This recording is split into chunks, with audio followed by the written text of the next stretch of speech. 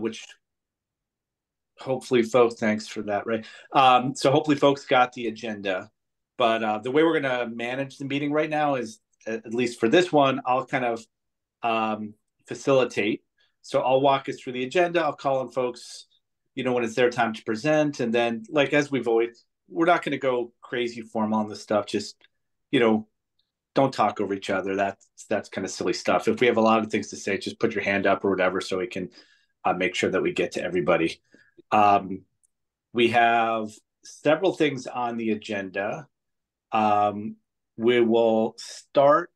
Jean's going to walk us through some mission statement work that Carolyn started and that she has been working on, figured with kind of this new people in place. Let's have that be our first order of business. Then we'll get some updates from Becky right after that, just so we don't have to keep her here for an extended amount of time. And then Matt, looking to you, really, I think like the main order of business for us right now is really making sure that we give you feedback on CPAC projects. So looking to you to walk us through what we've learned to date, what you know about the projects, so we can provide you any feedback you need. We'll go over to Cherry Hill Finances. I know Ray sent out materials a while ago on that. Just fill us in on how that, what our situation is there. I'll talk about some next steps. I know that both Sanjay and Chris have expressed interest in helping understand what's happening there and how we might be able to provide guidance to Ray. We'll get a pickleball update. And then just at the very end, I've got kind of meeting cadence, but it's really just, are we good with, this Monday time slot? We feel like once a month is probably reasonable, but we can get to that when we're done. So there's a lot on the agenda. So this, maybe a little bit of a longer call than normal. Hopefully we can still keep things moving along. But on that note, let's get started with minutes. So I guess, first of all, let me just say, Matt, are you comfortable taking minutes for us today? Okay, great. All right. So then first order of business would be to approve the minutes from the September meeting. So can we get a motion on that? I can motion that. Does everyone have the minutes? Yeah. Yeah. We have them. We're ready to vote on them. Yep. Okay. So we got Gene put a motion out there. Let's get a second. Second. All right, Jeremy. All right. Any comments or questions on the meetings as they were presented by Matt? All right. Then we'll just do a vote around the horn here. All in favor of approving? Yeah, hand would be great, just so I can see them. Right. Gene, you're good? Yep. All right, so we got unanimous for approval of those minutes. Yep. All right. Let's see, Ray, is there anybody from the public here? Looks like not. Okay, so no need for public comment at this point. So Gene, you want to get us started on some of the work you've been doing on the mission statement? Sure, let me share my screen with you and I could share that. I don't know if that was shared. Was the mission statement shared with everyone previously? I don't believe so. Yeah, I don't know. Ray, I don't have possibilities to. Ray, can you promote Gene or? You have disabled my participant screen sharing. Oh boy. The host did. If that's you. I think Ray. Panelists. And so now. Now I can. Yes. Okay. All right.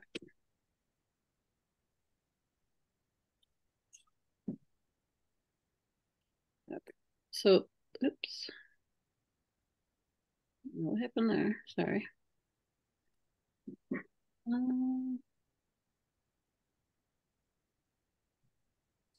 Do you all see the Amherst Recreation Commission mission statement? Yep. So,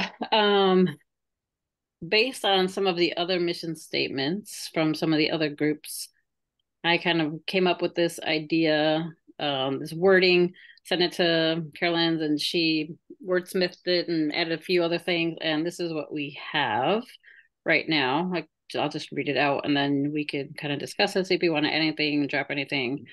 So the Amherst Recreation Commission supports and advises the Amherst Recreation Department, formerly LSSE, in its work to provide leisure and recreational programs and events, supplemental education classes, and recreational facilities to the Amherst community. Commission members bring a diversity of interests and strengths to support the department's programs. The commission reviews proposals and makes recommendations related to CPA funding for the town's parks and recreational projects, with the goal of promoting the fitness and well-being of Amherst residents. Recreation Commission's monthly meetings are open to the public. Meeting agenda, recordings, and minutes are posted on the town's website. So short and sweet. I don't know if anyone has comments, suggestions. I don't think it needs to be much longer, but go ahead. Yeah, I would say I think the first sentence was sort of what we've always had, and then the ads were around bringing CPAC in, right? Yeah, I don't think we had a mission statement, or maybe there was. I don't know. Yeah, I mean, I think there may have been something, briefer than this. I mean, this seems to cover the charge of the commission.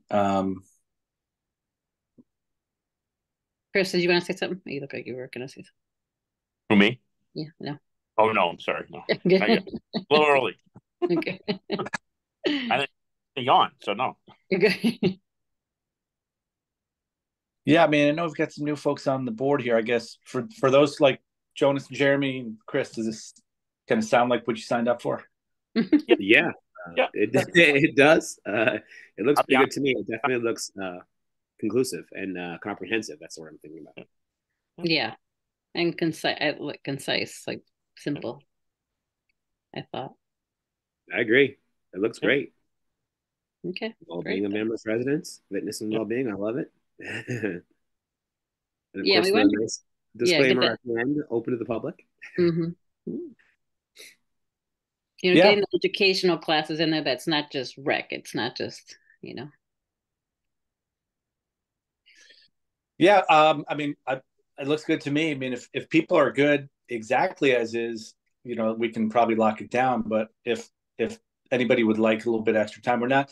There's no time sensitivity to this. So if people wanted to, hang on to it, take a look at it over the next month, and make any other recommendations, we could do that. But if not, we would like to get this uploaded to the town's website just to make sure we've got something. Anybody have any concern about doing that? I think it looks good because it's straightforward, right to the point. It doesn't. I don't think it needs to be much longer because a lot of people, I think it's good. I like it. All right. Okay. Well, I mean, it seems like everybody's pretty much on board. So Ray, I mean, may I ask, as a non-voting member of the commission, we do have a panelist in Becky Demling here that served on the commission before. If it would be appropriate for the commission to just ask her in case she has any feedback on this also. By all means, yeah. Becky, what do you think?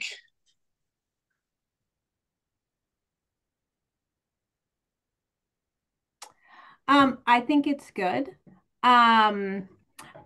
One thing I want to making sure it stays broad. Having served on the commission 2 terms years ago, that it's really important that it stayed loose. Like when it was Gruff Park, we did a lot of community engagement. Like when we were working on that project with Kendrick, same thing. So there's always a need for flexibility. It used to be like the North Common Project also had an Amherst Rec liaison from the commission.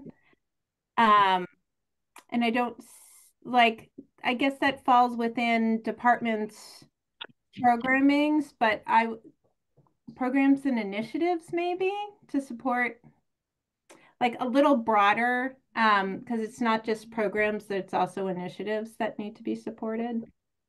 But that's my only input. Otherwise, I think it's Jean, can you capture that now? Where would that where where it um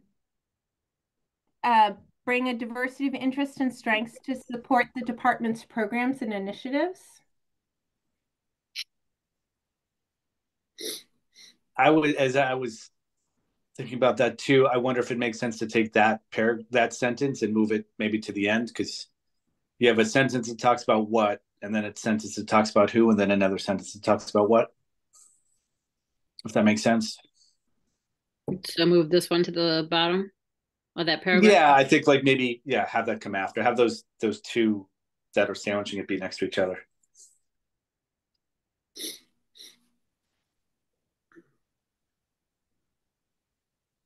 I think that sounds better. Yeah. And then Ray, I guess you offered up Becky. What do you think? Does this sound like what we're doing for you? I do like it, and I had to restrain my own. I almost wanted to make it more specific, but I agree with the architects of this statement and with what Becky just said, that I think staying general is good for the mission statement. Um, uh, Marking your specific authority is not essential here, so I do like this. All right. Very good. Yeah, Jonas. Oh, go ahead, Jonas. CPAC funding, or is it CPA funding? CPA. The extra C is for commission. Ready? Yeah, it's good question though. Maybe actually just put Community Preservation Act, spell that out for clarity.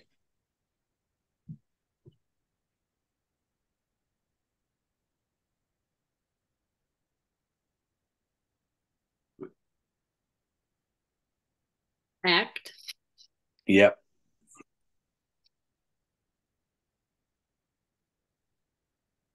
Do we need to include formally LSSE just so people know what that is, or? What do you think, Ray? People still talking about you as LSSE? People like me, yeah. I do believe I wasn't even here for LSSE, and I've had some conversations where it's come up, and it didn't even register for me that it was inaccurate at some of those conversations. It is still. It was pointed out by the co-chairs to me that the commission page on the town website still has a link that's horribly outdated. The commission page, I'm looking at it right now, does refer to it as formerly LSSE, and if we change it here in the mission, we could change it on the page also, and we change those other. It's out of date. The Recreation Commission page is definitely out of date. Other than your names, which are updated, it is out of date. Who does those updating? I will submit that to Town Hall. Okay. So we want to leave it for now? No, or the formerly LSSE? The formerly, I'm okay with leaving it formerly LSSE. Let's do it then. Okay. The only way can you get rid of formerly LSSE and see if it makes the margins neater on the paragraph, because that's the only reason why I would. Yeah, I know. I don't like that either. Well, it'll be on the webpage too, so it's going to rescale. Okay, it'll recenter. So leave formerly LSSE in. Leave it. All right. Well, then maybe how about this? Could we just email that out to the commission, Ray, so we all have it, and then how about like next week look to get this thing uploaded, and then meanwhile, if anybody has any other last minute thoughts, just reach out to Ray. Ray and Jean, I should say. Motion to make that official. Second. Yep. All right. Let's say Jean is first and Chris is second, just since they're the commission members for that. Yeah, I'm just sharing now. All right. And folks approve that? All in favor? I should say. Yes. Aye. Yes. All right. Unanimous. Awesome. Yay. All right. One order of business down. Next one would be Becky, for you to give us an update to see how much more of the world you've been able to change in the last month. There's a lot been going on in the last few months. The main reason I wanted, actually, Ray, should I let them know about the Culture City programming? Yes. Okay.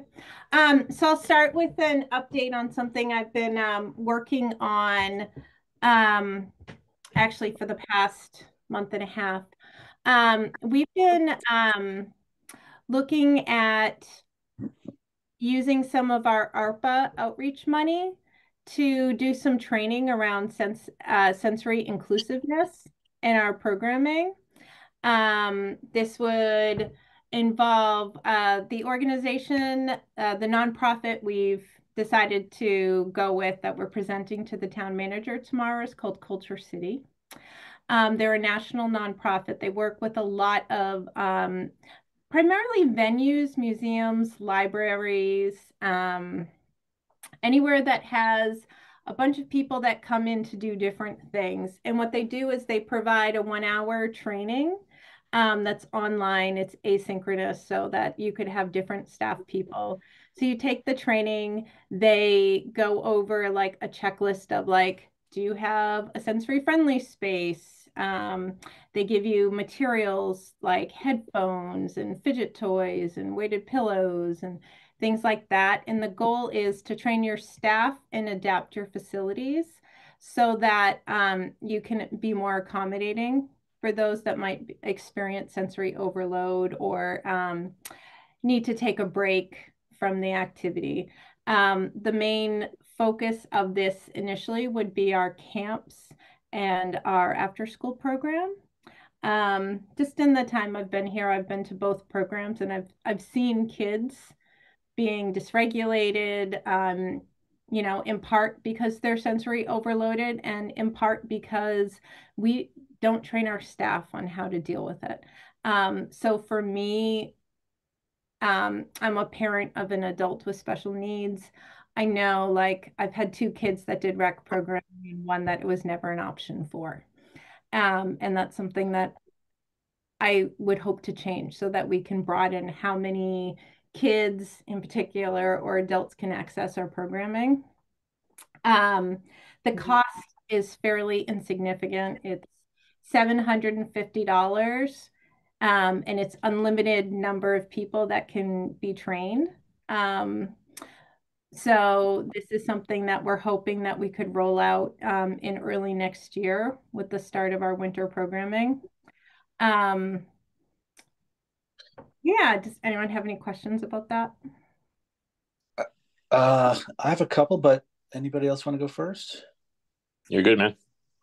All right. I guess so this is around sort of how we design physical spaces and physical experiences, or does this also affect like digital or online stuff that you might do? And I asked the latter also because like, is this something that could have town-wide application?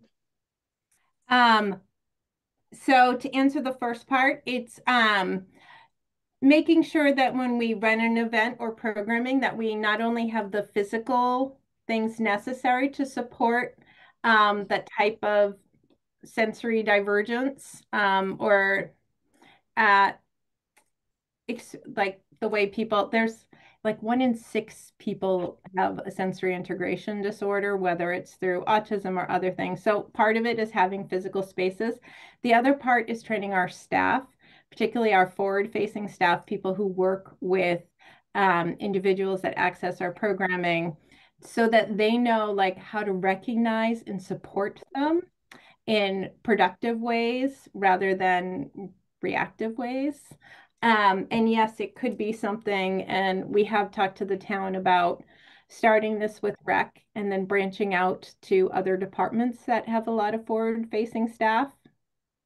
But it would primarily start with Amherst Recreation, the events we participate in, and our specific recreation programming.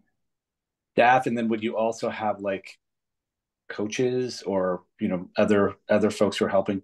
So all right, it's not just town employee, or it's not just staff, it's anybody who is in a leadership role for any of our programs. Yes, and in order to get the certification that we're seeking, you have to have a head count of how many employees you have, and then you have to train at least half of them. So you have to have a critical mass before you can get the certification. Okay. All right. Very good. Any other questions on the Culture City? No, it sounds fantastic. Where are they based out of? You know? I don't know. The person I've been dealing with is in Connecticut, but that's not where their main office is. They work with the NHL, NFL, and MLB, and like a bunch of different museums, particularly science museums, in particular. So I found out because the Red Sox have been looking at using them, and we're exploring that. The Bushnell in Connecticut also uses them. So they like their New England hub is based out of Connecticut, but I don't actually know where the main headquarters is. Sanjay? Thanks. Oh, go ahead, Sanjay. You're on mute.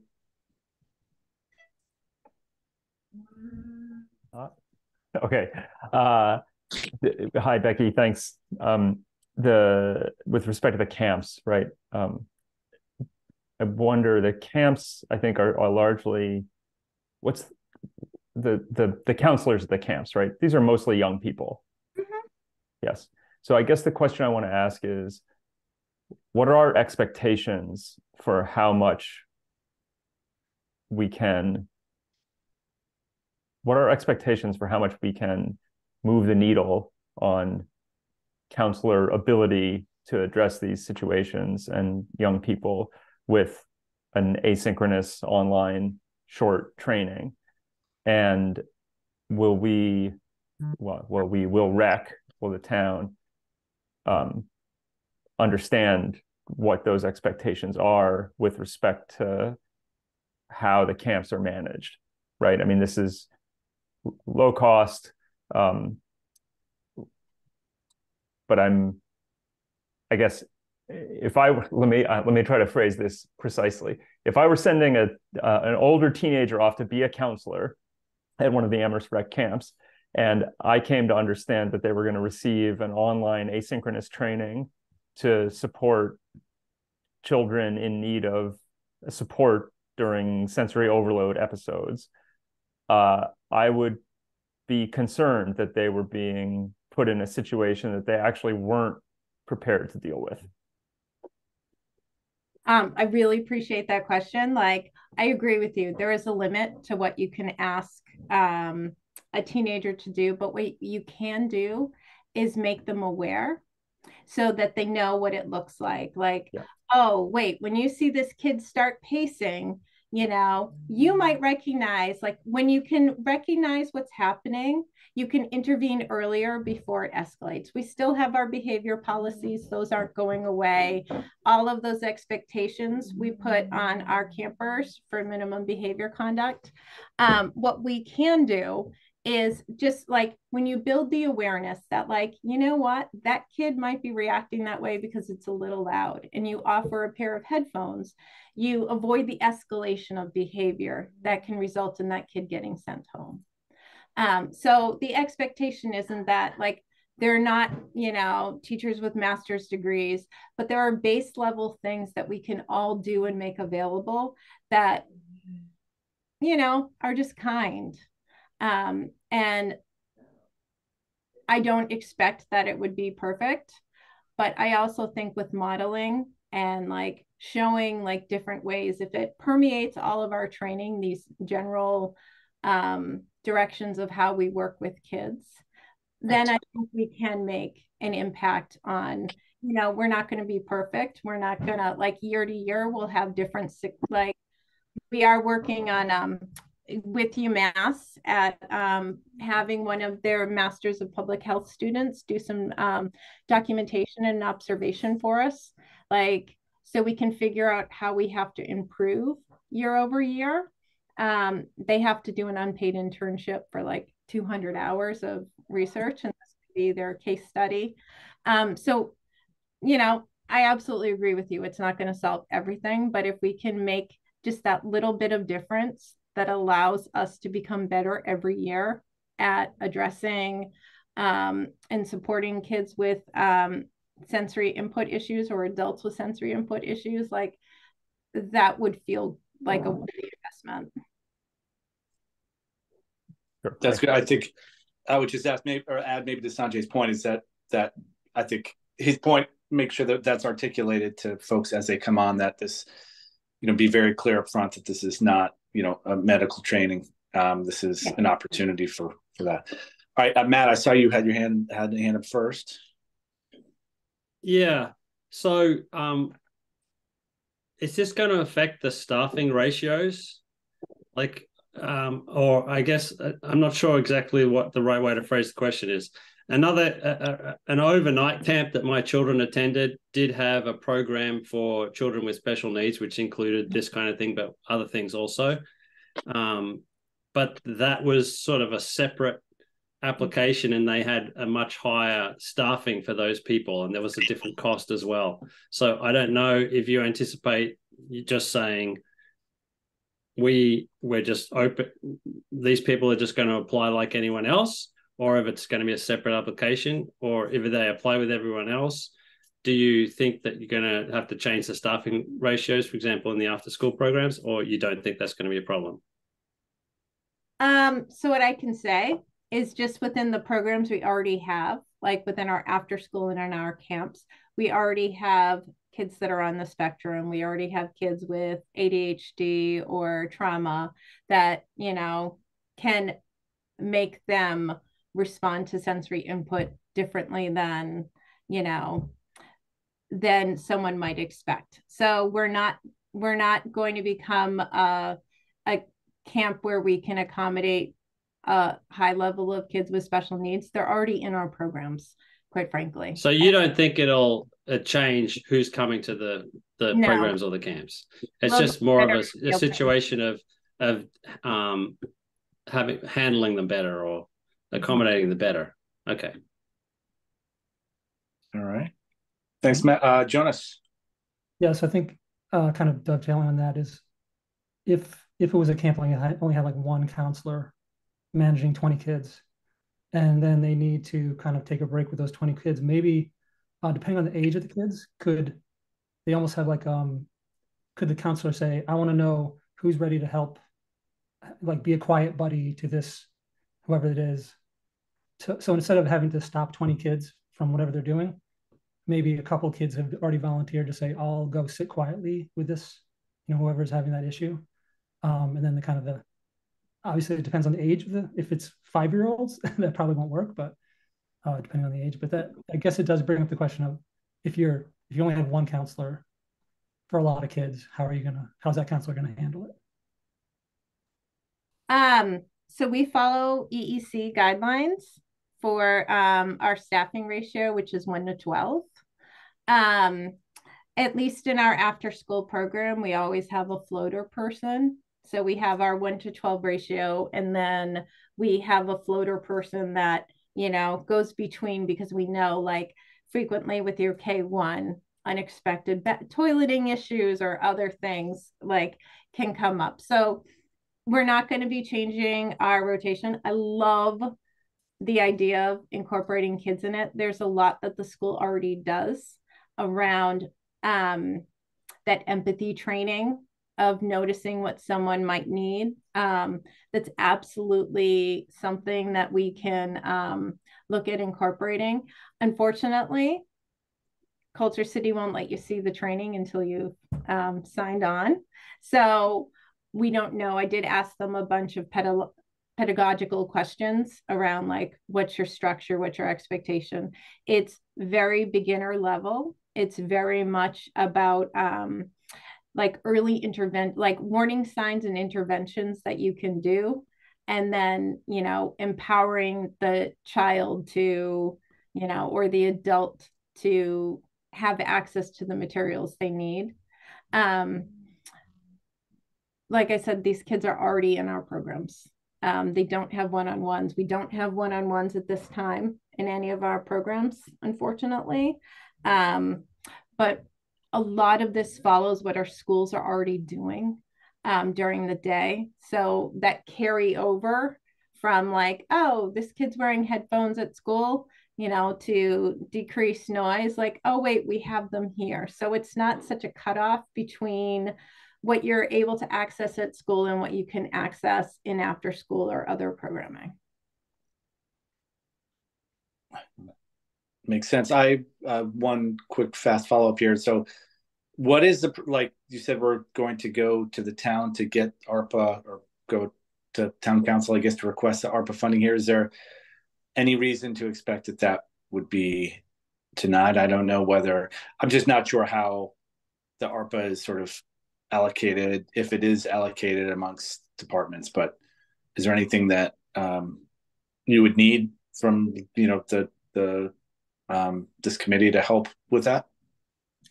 So at this point, we're only accessing ARPA funds that have already been identified for Amherst Recreation outreach. Okay.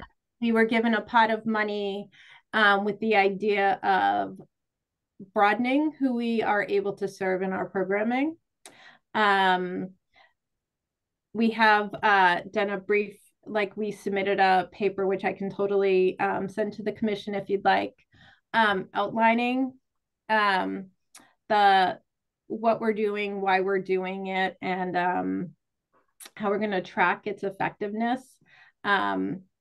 Above all else, I don't want this to be a token effort. I want it to be a systematic change in how we, you know, support kids in our programming to make sure we're as inclusive as possible. We've spent a lot of time writing about this. I don't think at this point that my indication from talking to Paul Bockelman is that he just had additional questions. We submitted our paper to him last week. When I call it a paper, it's our proposal. Last week, and he asked for some additional input, which Denise Leckenby, who's our aquatics coordinator, who has seen a need for this also within the swimming program that she runs with Amherst United, has been working with me on it. She has a background in public health and connections at UMass, which is how we're able to find a UMass person who would be able to help us track data and do a real needs assessment, like an official needs assessment, not just like a random survey. So that's how we're going. But at this point, I don't think there's going to be a need for the commission to get involved, but I'm absolutely happy to come back and give you updates on the program as it is progressing. Sounds great. All right. And then we have another thing. There's one more thing. Becky? There's one more thing. I'm so sorry. That Winterfest. I would like Becky Winterfest. Yeah, I think that there's another thing that I think the commission can definitely help us out with, and that she's going to be looking for. And I'm pretty sure that I'm leading Becky into the second piece. Yeah. So Winterfest in the past has been a joint effort between Amherst Recreation and the Friends of Amherst Recreation. And what I am trying to do is give Winterfest a little refresh, come up with keep the things that worked and were attended, and then change up some things. I'll be honest with you, I'm having some struggles if I don't have snow, what to do at Cherry Hill. So if the committee had any input on that, I would very much appreciate it. I'm looking at changing up the kickoff. I don't know if you've attended Winterfest in the past, but it used to be that there was a Cherry Hill celebration that ended the event. That's kind of changed a little bit. The chamber wants to end on the Luminaria and Fire and on the culminating event. So that's going to be February 3rd on the town common. The kickoff is going to be Saturday, January 27th. Based on when the finale is going to be. There is a little difficulty this year in that UMass doesn't come back until January 30th. Students don't come back, so we have some volunteers, but and we will do a call for volunteers, but I did not know if the commission wanted to be involved in either working with me on some of the events or vetting some of the events that we have planned. The main one I'm thinking about is the kickoff event, which I'm proposing that happens at Mill River instead of Cherry Hill. And the reason is we can't predict when snow is going to be. And like I said, I can't think of a lot of things to do at Cherry Hill if there's not snow. Absolutely open to any, like I have nothing against Cherry Hill. I just don't know what to do with the land and space if I can't sled or ski on it. So just not to drop, but why Mill River then? So what I'm proposing is a couple different things. Doing street hockey on the basketball courts, like tournament style, because they could be cleared of snow or ice if need be, but also if there's not any snow, you can absolutely use them. I don't know if you've ever seen those fake foamy snowballs that are like squishy kids' toys. I'd like to do snowball fights, tournament style, like dodgeball kind of thing on the tennis courts. I had the snowballs tested on me, so director approved.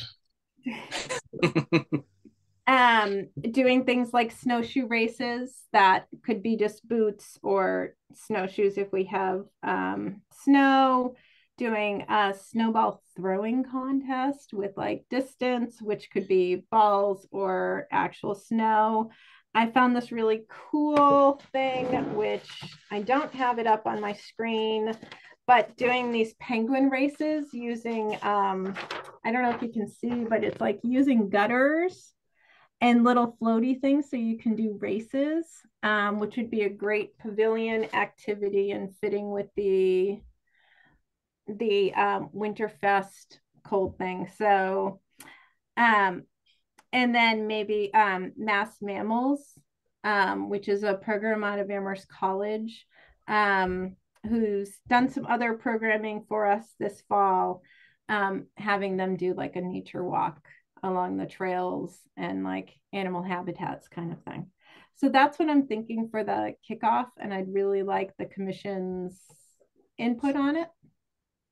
Yeah, so I'm surprised you asked for ideas because I think you've thought of all of them. But let's. I know Jonas, you had your hand up a couple of times. Do you want to chime in? I'm just wondering, for a non-snow Cherry Hill option, what about like miniature golf? Oh. So if you could modify, because there's Amherst golf courses right next to us, and I feel like it's hard to get kids to play, 18 rounds of golf on a big course. But if you could modify the hole so that it was like a short, and that would depend on, of course, if it was muddy, then that wouldn't be good. So it'd have to be like snowy and also not snowy and also like, good grass, but just an idea. Thank you, Jonas. That would be something that we can and will be looking at putting forward. The greens are usually roped off in the wintertime, snow or no snow, for the sake of care there. We talked about that for all of our off-season work out there. If it was really not snowing, then it could be that's something that's one of those, Becky and I were talking about the if parts of programming here, which programmers don't like if, but if we have a couple of those ifs locked away and say, if there's snow, then we can do this. If there's snow, we might schedule, not impromptu, but as we get closer, we could schedule a sledding, the the sled race at Cherry for another day during the week. If we want to bring people out and try and get them in for that, have a day of sledding at Cherry Hill if there is snow, but there's no sense that we can bank on there being snow right now. All right. So how about this? I know, just to keep us moving, Becky's asked for some folks who might be interested. Do you want, maybe, Matt, do you have a question or? I did have another question. All right, so go ahead. Those are great activities. And then is there going to be like a food component or some other thing like that? I don't know how other things wrap into the Winterfest. So fire. Go ahead, Betty. Go ahead, Becky. I was going to say, for the main event, I'm looking at working with local vendors to do like cupcakes and donuts, kind of not anything that you need to get a food permit for, but like prepared foods and hot ciders kind of thing. Mostly to avoid the inspection services fiasco given frame.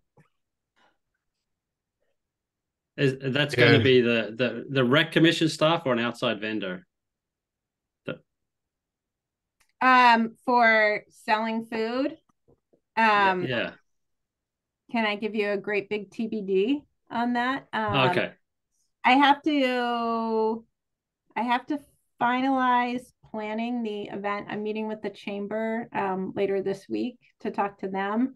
And then I was going to I mean, maybe some people in the chamber want to be involved. That's what I'm hoping. Right. Actually, that you jogged my memory. I had one question, and maybe embarrassed, I don't know this. Who are the Friends of Amherst Rec? Friends of Amherst Rec, maybe in transition to come back towards us a little bit, but that is the 501c3 that is a independent fundraiser for recreation.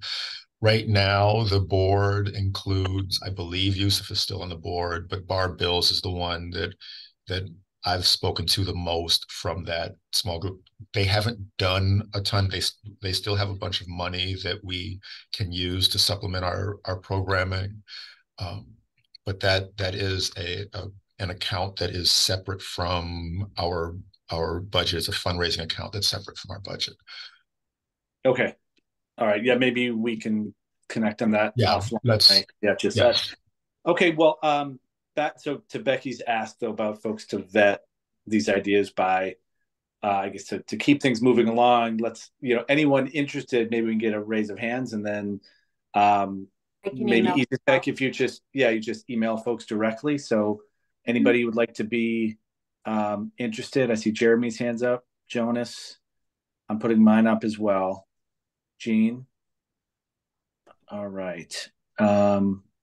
So those four, and you can always jump in later if you change your mind.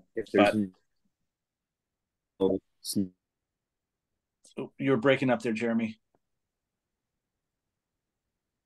I mean, obviously, historically, Winterfest was for winter, but if there's no snow, you can always throw a frisbee.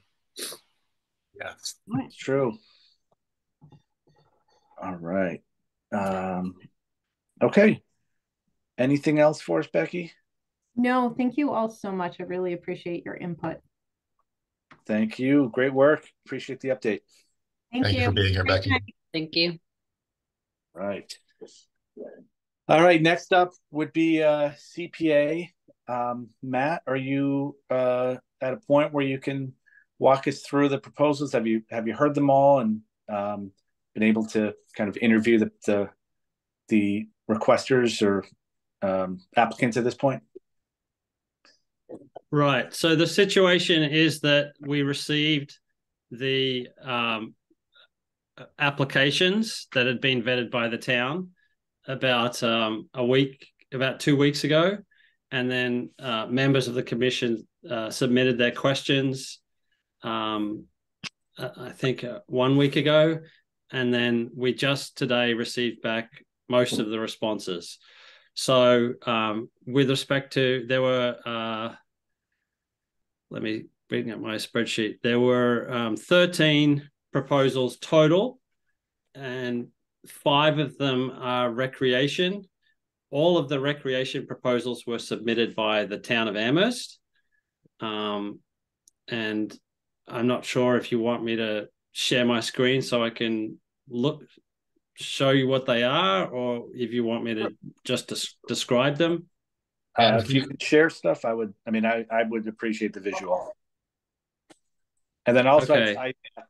Before you get going too, I do see that we've got Dave Zomick in the attendee list. I don't know whether he was joining to be able to help field questions. Is that what you were going to say, Ray? That is, okay. If the commission will indulge, I can take him off of the. I can promote him to panelist for this and probably the next agenda item also. Yeah, let's do that, and then Matt, why don't you walk us through? Okay. Bear with me while I try to figure out how to share screen on Zoom.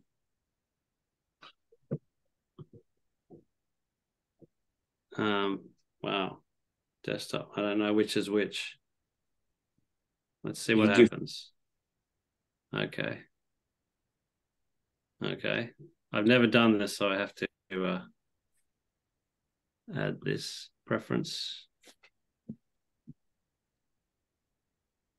Thank you. Okay. I'm going to have to leave the meeting and re-enter in order to do this.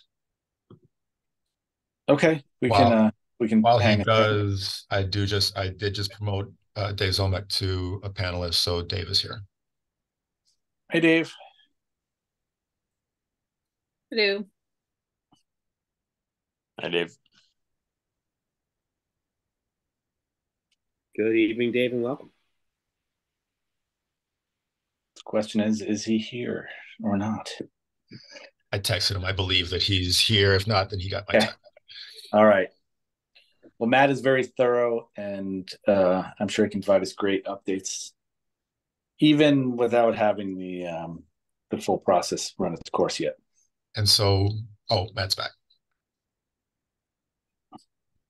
All right, Weeds, here's your browser. Yeah, let me. It's my screen. Okay. Oh, let's see. Okay, can you see that, or is that too small? I can see it. Everybody else good? Yeah, it works. All right, let's try Let me go back to the start. So I can just go through them in the order that we've received them. So the first one, or maybe I should, before I do that, just list to you what they are. Oh, man. And can you do like a 30? I'm not sure whether Jonas, Chris, and Jeremy, are you guys up to speed enough with what we're asked to do for this, or would you like Matt to give an overview? A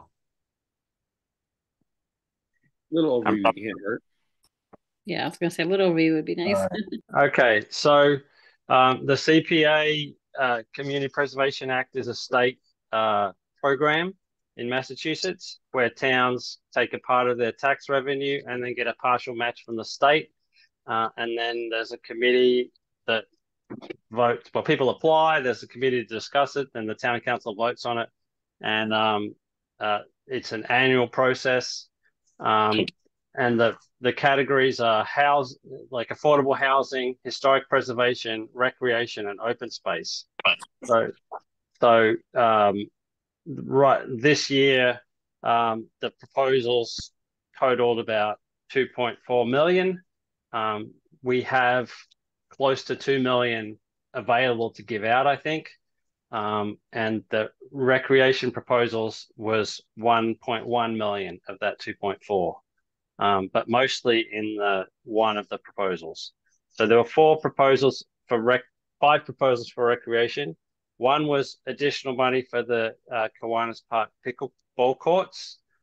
The second one was $60,000 for Mill River tennis court rehabilitation. Then $85,000 for softball rehabilitation.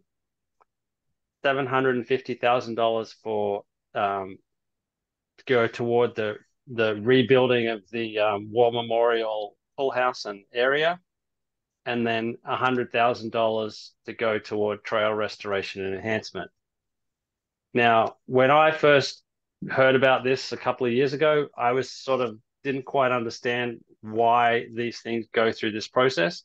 But it seems that in Amherst, things that you might otherwise consider to be sort of maintenance sometimes go through this capital allocation process. So, for example, the trail restoration enhancement is a sort of an almost annual amount that it's not in the regular budget. They get it either out of the capital budget or out of CPA or some other capital type of grant or something like that. So they don't actually have a budget line in the regular budget for materials to maintain trails, which I was surprised about, but that's how Amherst does it. So any questions about that? I'm trying to remember, but CPA is not supposed to be used for maintenance, right? It's got to be tied to some type of enhancement. Yes, but I mean, these kind of things, they're capital enough to be capital. So the town has said that these are okay. These conform to what is required, even though it might sound like maintenance. It's not. They I guess the difference is whether it's just baseline annual maintenance or more like long-term maintenance. So the softball rehabilitation, they're saying, this is like something we don't do every year. This is something we do every 10 or 20 years. It's a one-time over recurring, basically. I believe that the distinction, it's my operational distinction. I don't know that it's official, but anything that goes above and beyond the normal maintenance process, taking care of the lawn, upkeep on the fences, that sort of thing. Anything that goes beyond a normal maintenance, we're not supposed to put anything that would be classified as basic upkeep into a CPA proposal. But anything that goes beyond that, anything that demands funding to substantially go beyond that, you transcend the sense of maintenance. So something like the War Memorial, redoing the roof at War Memorial, which is part of what led us to the process. If it was just rehabilitating, like redoing that roof, that could be called a maintenance project. If it wasn't, actually, there are roofing projects that are in CPA funding. And that's what I mean. That's what I mean. If it's a maintenance project like a roof, then the question is, can we turn that into something that is beyond sort of something that should be handled by our operational budget? If it was just fixing the fence, if it was something along the lines of fixing the fence or bringing in new, what have you, if there's something that seems like it goes beyond the normal maintenance process, that should not be covered by an operational budget, then that's where CPA comes in. So we're looking to try and shop for the department, for the town of Amherst. We're trying to shop and take care of those needs that go beyond basic maintenance. When you say softball field, what softball field are you referring to? The one at the high school? Well, firstly, just if you have any general questions, and then we can go through these one by one. Yeah, I had a quick general, Matt, which was reminder. So 2.4 is being requested, and how much did you say we have available? I can't remember. But close to that? It's pretty close to that, I think. Okay, that's a nice change. All right, Jonas, is it for everything or? No, it's general. Yeah. Were there more projects submitted, and you narrowed down to the 13? There was one that was submitted that the town deemed didn't meet the requirements of the CPA Act. Otherwise, okay. New track. I'm just trying to be new track and field would not be part of that project or any of that funding. So the new track and field at the high school went through the CPA, I think 2 years ago. So that was partly funded by the CPA in addition to other sources of funding. Okay. 2 years have flown by. I appreciate it. All right, Matt, let's hit the projects. Okay, so let me go back to the other screen. Oh no, in a couple of minutes, I'm going to have to turn myself not off, but I'm going to have to turn to just audio because I have to be Uber dead. Okay. So the Kiwanis Park pickleball courts. So and Matt, I'm sorry, or I guess I'm not sorry. I'm going to interrupt. Is our objective here? Is our objective to come up with recommendations tonight, or is this just the first step in moving towards recommendations over a subsequent meeting? So I think the purpose right now would be to have some discussion within the Recreation Commission to gauge like the Recreation Commission's enthusiasm roughly for each of these proposals. So, yeah. But and I would add too, we know. And then you as our, and then you Matt as our representative have the ability to convey the sense of the commission to the Community Preservation Act Committee, right? Correct. Okay, but we would not, given the timeline for CPA, are we likely to see this topic on an agenda for a next meeting, or is this our one shot? Oh, to answer that question, I should have my CPA timeline more at hand. Perhaps Assistant Town Manager Dave Zomek would like to answer that question. Well, Hi, Dave. Real quick, I'm going to get to Dave in one sec, but just also for the committee, just remember there's more being requested than what we have. So that enthusiasm will help. Generally, what will happen is there'll have to be some negotiation around whether we would request something at the full funding amount or a smaller amount. And I think by giving Matt our interest, that gives him some more ability to sort of speak on the behalf of the commission when those decisions have to be made. I think it's quite likely that the CPA discussions will happen before the next Recreation Commission meeting. The CPA decisions will probably happen after. Like there's two phases. There's where that we receive presentations from the submitters, and then there's a later phase when the CPA Commission discusses and votes. So the discussion and voting will probably happen after the next Recreation Commission meeting. So there is some opportunity to still give feedback at the next Recreation Commission meeting. I believe. I think. Okay. Thanks, Matt. Dave, would you like to add to the conversation? Yeah, if I could. Yeah, I think Matt is right. Typically there's at least 3 meetings where presentations happen in the 4 categories: recreation, conservation, affordable housing, and open space preservation, historic preservation. So that will take all of the month of November, probably into early December. So there certainly is time. I mean, I think given questions that'll come up explaining the proposals tonight, I would suggest that, I would hope you'd listen and generate more questions and send them to Ray or myself, and we'll get back to you. And then maybe you take a good portion of your next meeting, or if there's an opportunity, maybe to schedule a special meeting to really dig into these and help you to prioritize them. That would be great. I guess I just wanted to put a plug in for all staff: Ray, Amy Rusecki, Alan Snow, Nate Malloy.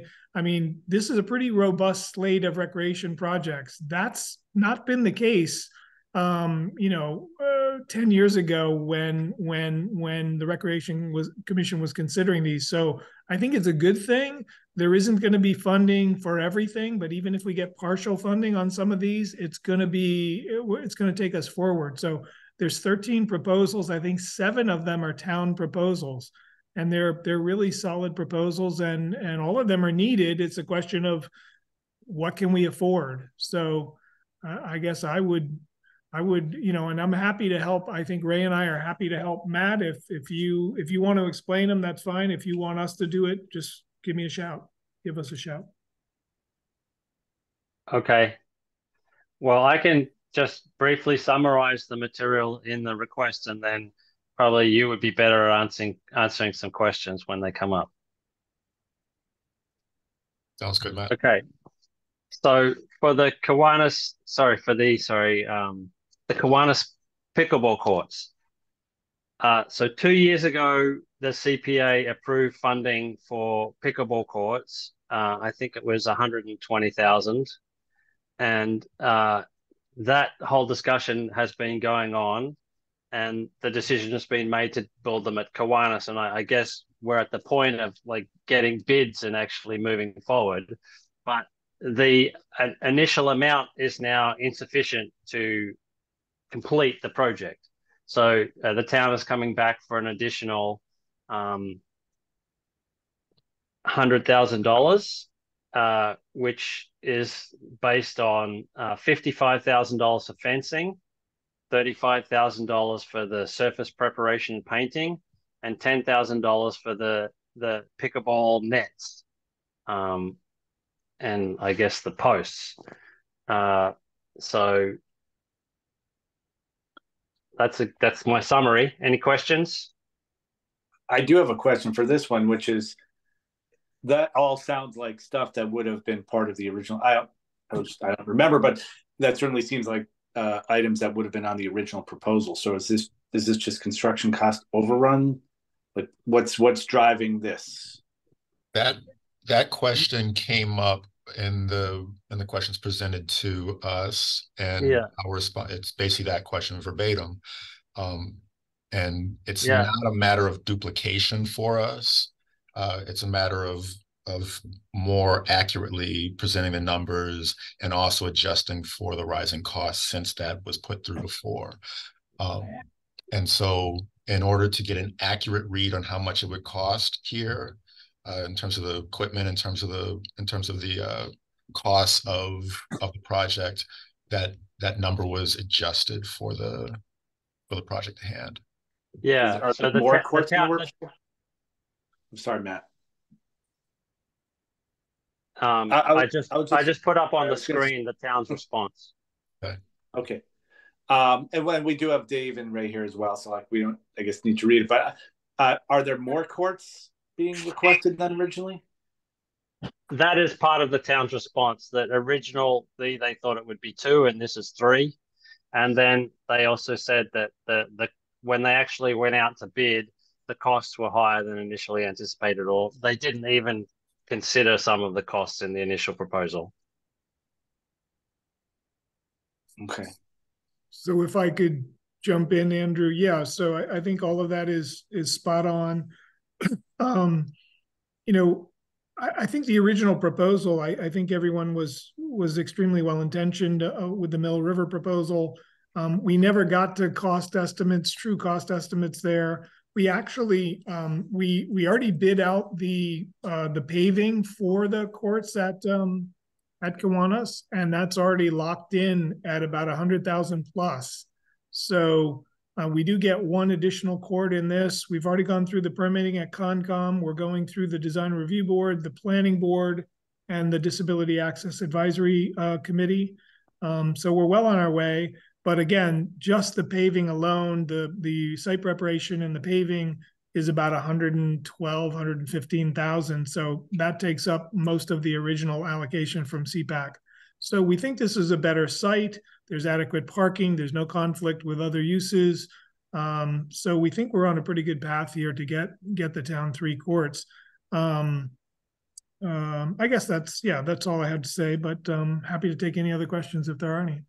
One more, and then I'll go to Jonas. It's just, are you going to pave the parking? I know that's just dirt at Kiwanis right now. Is that added? Yeah, no, the bids we have do not get a paved parking lot there. Okay. That would, at the square footage cost of paving these days, that would probably add I don't know, my guess is 50 to 75 grand to do that. So. Sound understood. All right, Jonas. Yeah, we will have like a welcome kiosk and places for people to exchange information and set up tournaments and things of that sort. DPW will be doing some of the work themselves. There are 2 large trees in the area, they'll be taking that down. They'll be doing some of the site prep. We saved a lot of money by doing the wetlands permitting in-house, and the Conservation Commission was very receptive to that. So, thank you, Jonas. Yeah, I'm wondering, going from the 2 courts to the 3 courts, is that a big expense, or is it that there's so much work that needs to be done for the 2 courts alone that adding that 3rd court is not a big portion of the cost? That's a good question. I really don't know the answer. I mean, I think there's simply been an escalation in construction costs in general since this was first envisioned. And, no sense going back in time, but the Mill River site really was just not vetted fully, and in retrospect, probably would not have been possible. There are drainage issues there. We need the parking there. Mill River is actually, our best used and most highly used park in town, bar none. So it was a good idea with well-intentioned folks, but it really never got to design. It was a cost estimate done, with good intention, but it never got to design. We now have a full design for this. We already bid out. We were able to fold the bidding on this into a paving contract for 2024. So we're set to do this. If we got CPAC money, that money would be available on July 1st. So we'd be ready to go in July of 24 if this goes forward. I think, so you never really spec'd 2 courts at Kiwanis. We did not. I suspect it's not going to save all that much once you mobilize, We've also gone through the permitting for 3. We're going to the various permitting boards, planning board, site plan review, DAC and DRB for 3. So, and frankly, the pickleball enthusiasts are saying build more than 3. There's so much demand. I imagine, though, just being devil's advocate, knowing that money would be cut, I think Jonas does raise a good question is, if you did 2, would you need this extra money? Right. I imagine some of the things, the permitting things that the work that's already been done, if you're reducing the amount of pavable area, I imagine that it wouldn't be too difficult to kind of transition the permits that have already been approved. Am I wrong on that?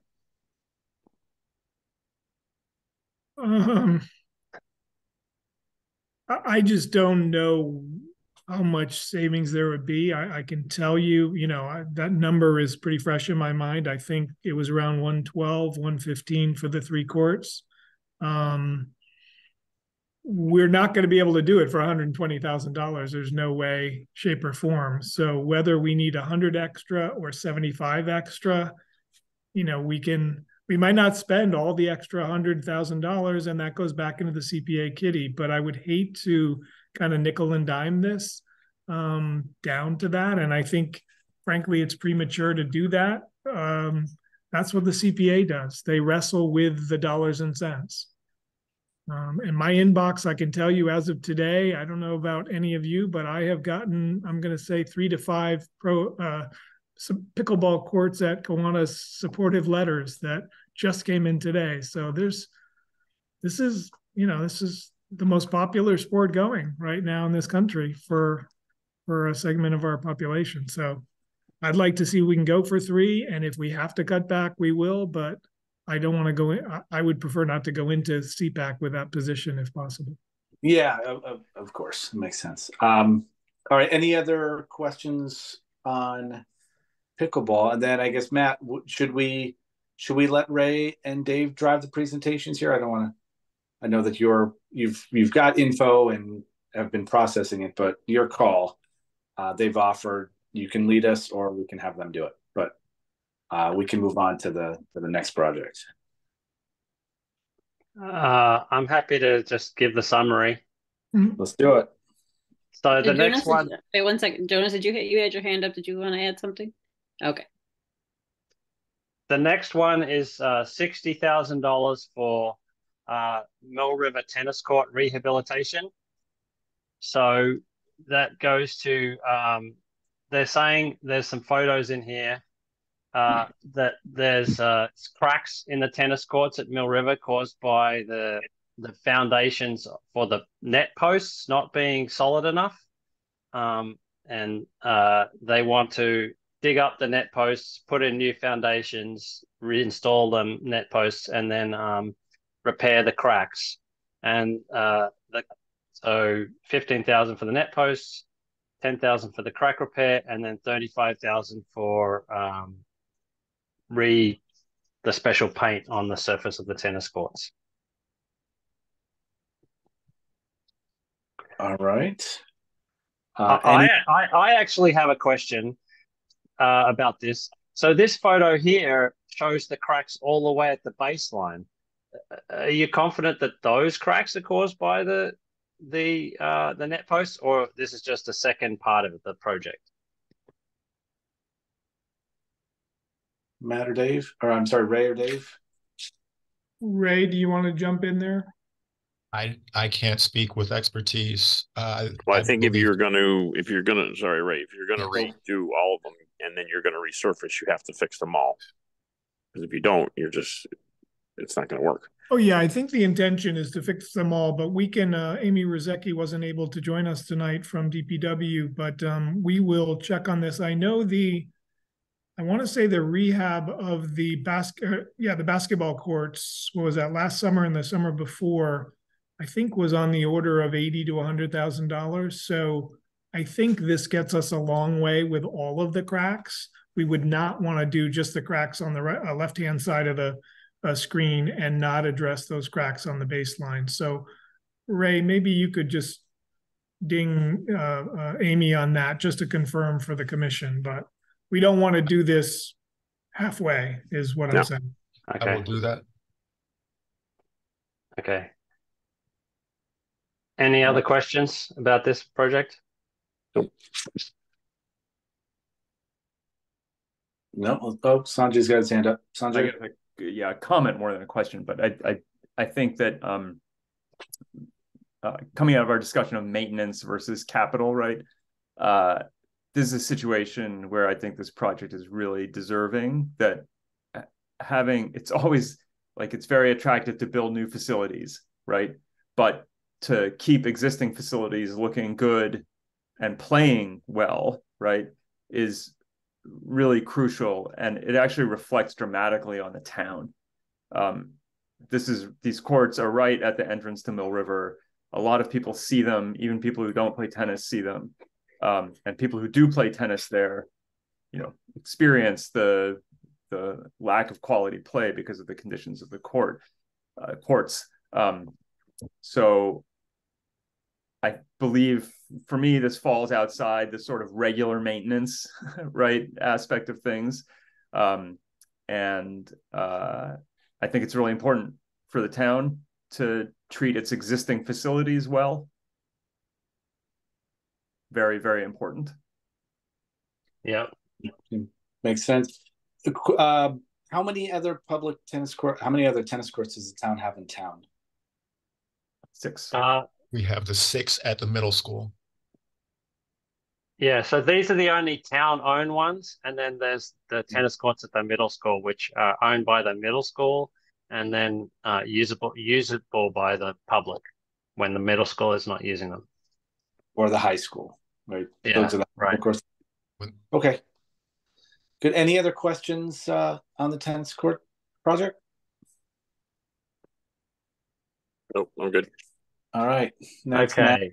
Rehabilitation of softball facilities.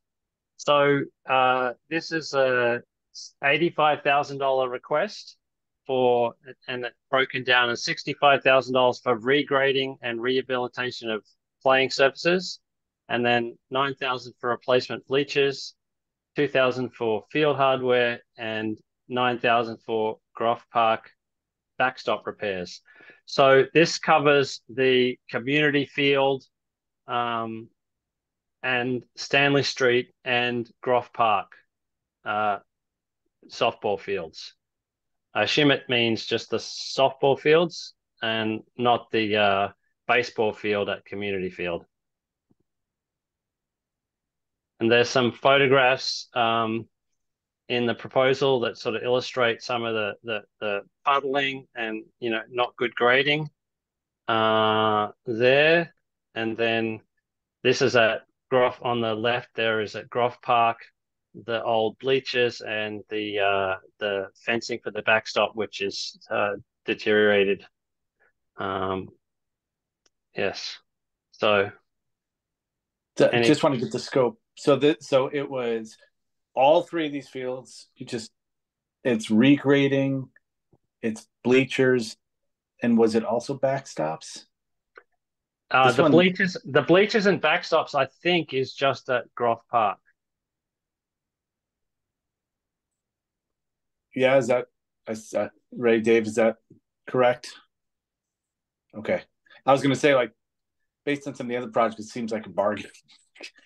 Be able to take those three fields and I guess the regrading, rehab of playing surfaces. So that's taking care of drainage. That's reseeding. I know that, like, they're pretty weedy over there. In addition to the various moguls and stuff that you have in the dirt. So, yeah.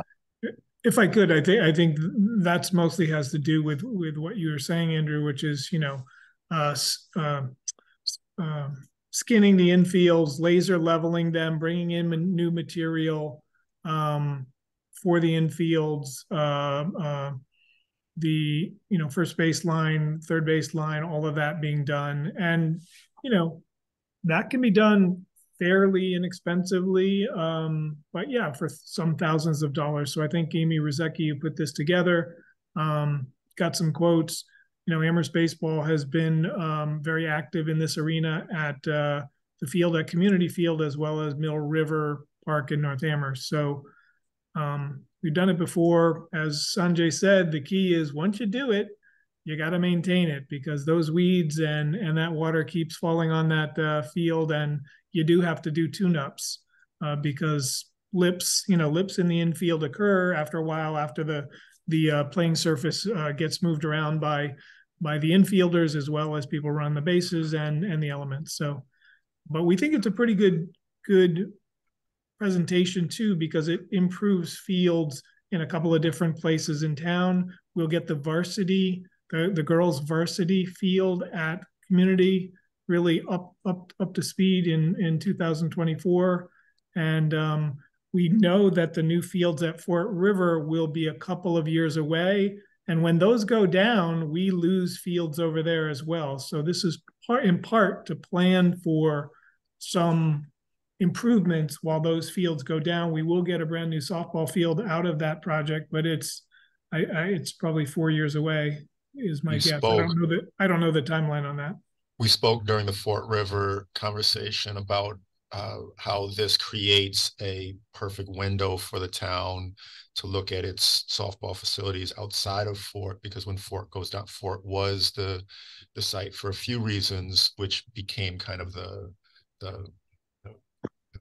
mecca of town softball, and one of the reasons why it is because we hadn't really invested in those other fields, had started to fall to disrepair.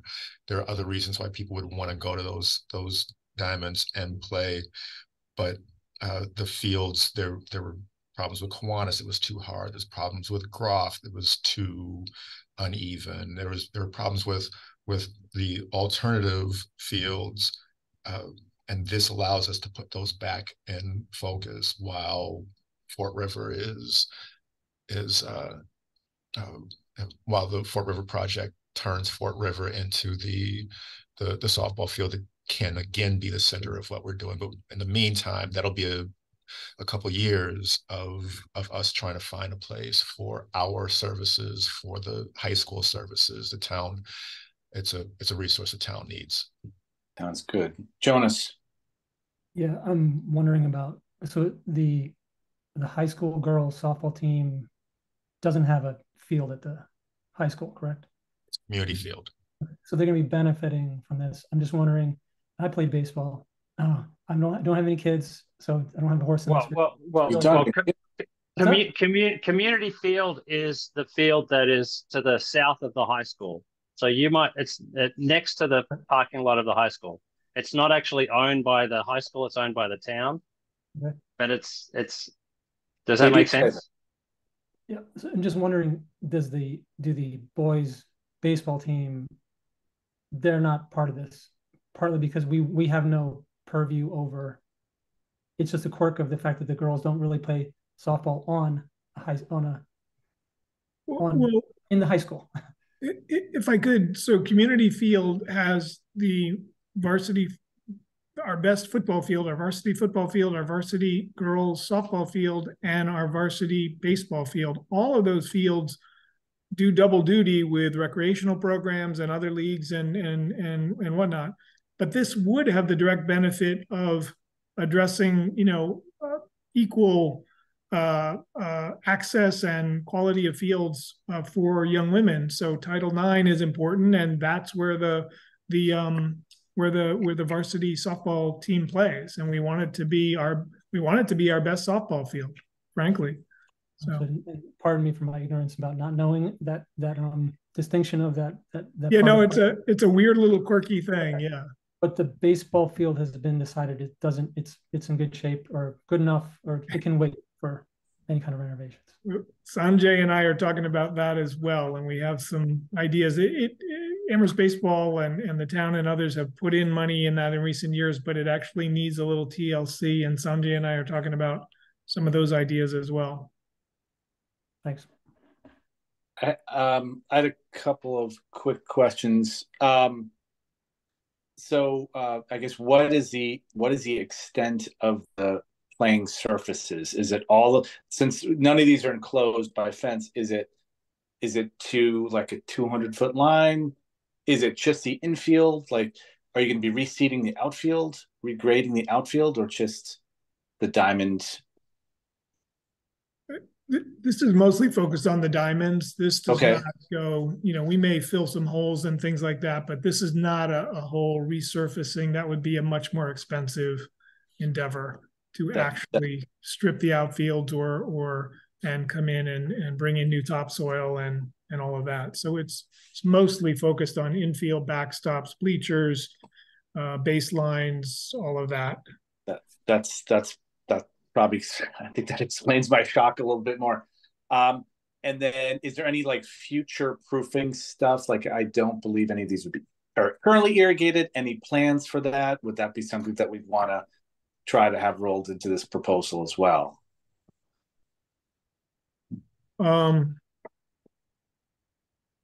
guess my quick answer, Andrew, ideally sure, but as Matt said at the outset, these recreation projects probably add up to 1.5 million. I think as we look at capital plans and CPA plans and the open space and recreation plan, which Ray and I will talk to you about at future meetings, there's no question we want to have a work list, a infrastructure improvement list for all the recreation areas. So many of them need irrigation, many of them need drainage.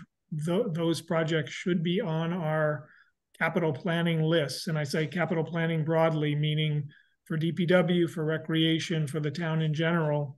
We should be looking at all of these fields. As Sanjay said very astutely earlier, we need to take better care of what we have. It's all great to build beautiful new sparkly things, but we got a lot of recreation space that we just need to give more TLC, and that usually means money.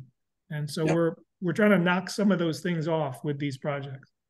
Yeah, makes sense. Matt, you had your hand up, and then Sanjay. Yeah. So in the Weston and Sampson plan, after the track is relocated, moving the softball field to the far western corner of the high school. So, but maybe you just feel like that's too far away we need to do this before that. I can address that, Andrew or Ray. Great. Yeah. I'm smiling because somebody read that. I love it that somebody read our report because I was so proud of that work we did. You're absolutely right. I mean, the goal eventually is to move that varsity softball field down to the west over in the corner there. I do, Matt. I think it's many, many years in the future. I think, this is, if you take this 1/3, 1/3, 1/3, it's a very small, modest improvement that'll get us, many years of good play on that upper field for varsity and other softball uses. I think phase one of the larger Weston and Sampson plan is the track and field in the middle. And we're going to have our work cut out for us to get to the finish line on that. I think moving the softball field might be 10 plus years down the road is my guess. I remember that part of the Weston Sampson design also, and I thought it was a fascinating piece. One of the parts that I remember most about that plan was moving the softball field onto the high school property and sort of filling that space the track leaves. But my understanding early on in the process when that same question came up was that it doesn't remove the possibility of doing that down the line, but we can't wait. We can't assume that's going to happen. We can't assume that's going to happen at a time that is productive for our timeline here. Got it. Sanjay. Yeah, thanks, Andy. So I'll try to keep this in two parts here. First of all, regarding the community field softball field, it's totally critical. The truth is, and Jonas, what I'm going to say applies equally to Zomek Diamond, the varsity baseball field, and be happy to fill you in offline about some of the things Dave and I have been talking about there. But basically, when it rains, the softball field is unplayable for literally days until the girls can get out there and play again. And Adam Feltman is the DPW employee who has charge of those fields. And on both the softball field and Zomek Diamond, he and his gang undergo or take on Herculean efforts to get the fields playable.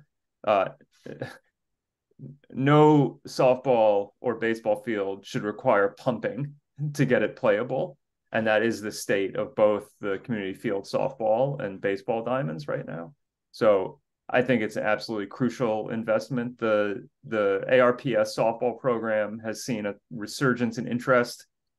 They were able to field a junior varsity team for the first time in years this past season, in addition to they were able to field two teams for the first time in many years. And there are other programs, including our baseball programs, that have made use of that field. So I think that's an absolutely critical investment on the part of the town. I did correspond with Amy about this proposal a little bit before it was submitted. I will speak honestly, Dave and Ray, that I have concerns about putting money into Groff and Kiwanis, because I don't see how the maintenance will be performed to keep them playable for more than one season.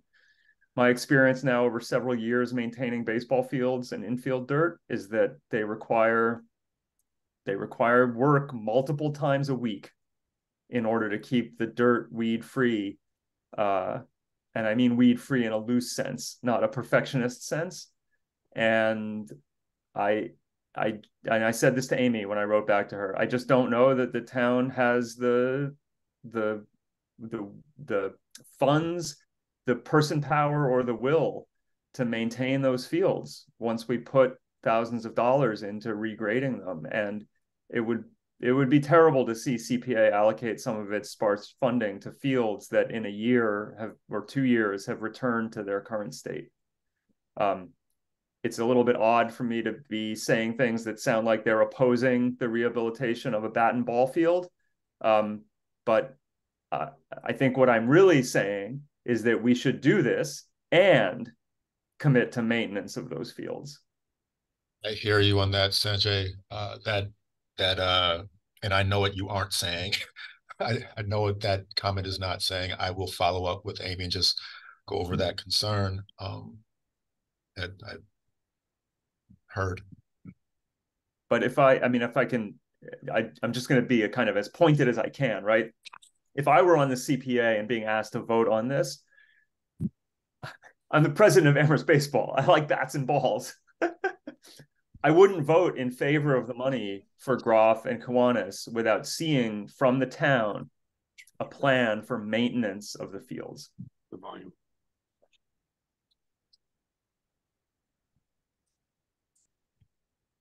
Yeah, if I could, thanks for those comments, Sanjay. And you know, you would think. if I was on CPAC, I might ask for the same thing. And perhaps, you know, we just had the conversation about pickleball courts and how many courts at Kiwanis. This might be an area where we decide through the CPA process that maybe we've bitten off more than we can chew, and we should focus on the field at community. A percentage of the proposal, 85,000, I think it was, gets us the field improvements at community field. Maybe that's something to think about. This is good feedback and input that Ray and I can talk with Amy about, and I share your very realistic concerns. One of the, I will say, going back to Matt's comments about the Weston and Sampson report, one of the recommendations and takeaways from that report was that we should spend as much available funding on community field, the high school fields, and the middle school as possible, middle school fields. So I don't want to lose sight of that. That's what Weston and Sampson said. Those are the core of our recreational facilities. They should be the best. So we should have the best varsity, you know, girls softball, boys football, baseball, soccer, and all the sports we offer at Amherst Regional. They should be the best right in that core. So I think that's really good feedback, Sanjay.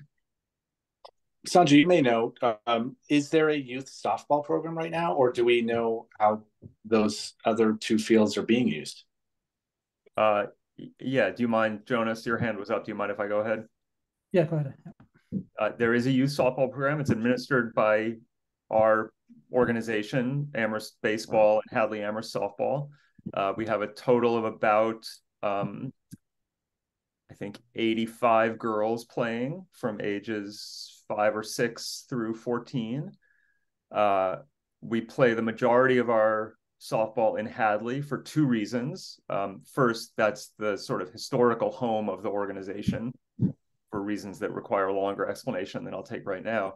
And second, because there aren't playable softball fields in Amherst, with the exception of Community Field, which is marginally playable a lot of the time. Notwithstanding my sort of Eeyore speech about Kiwanis and Groff, if those fields were rehabilitated, or if one of them were rehabilitated and maintained, perhaps in partnership with a community-based organization, they would be used. We have more kids wanting to play with bats and balls than we have fields to accommodate them. And bat and ball fields they're different. I don't mean to minimize the amount of maintenance that is required for a lacrosse field or a soccer field or an ultimate field or a field hockey field. But the maintenance requirements are different. They're more for bat and ball fields. And one can't sort of set up a field in a grassy area and call it good.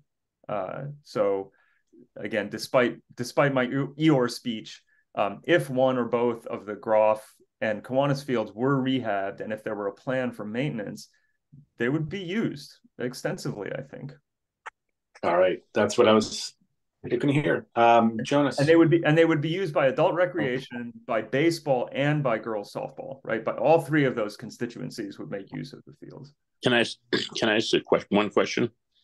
Oh, hold on, Chris. Let's get Jonas first. Yep. Sorry. So, thanks, Chris.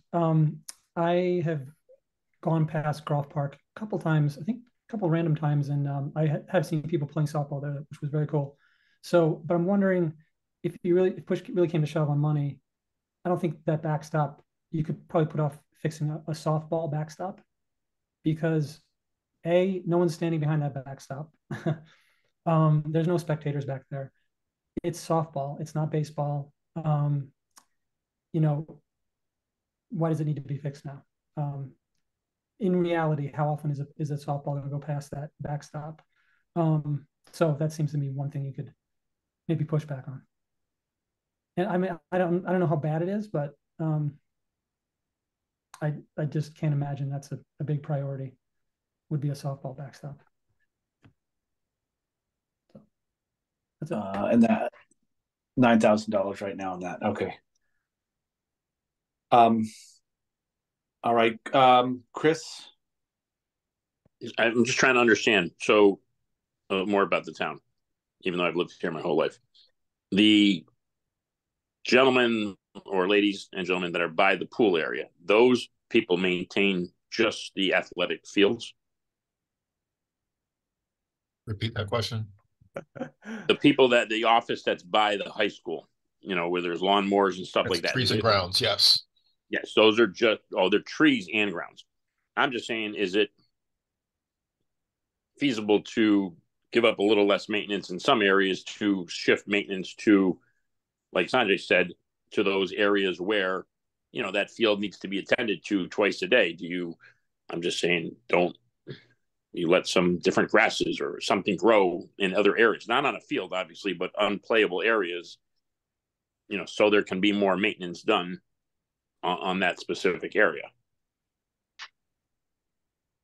I'm not just saying that we have the answer tonight, but it's just, if you're going to spend the money, I think our fields right now, I don't know what the answer is. I've walked across that football field the other day, and I think I probably sprained my ankle like 4 times.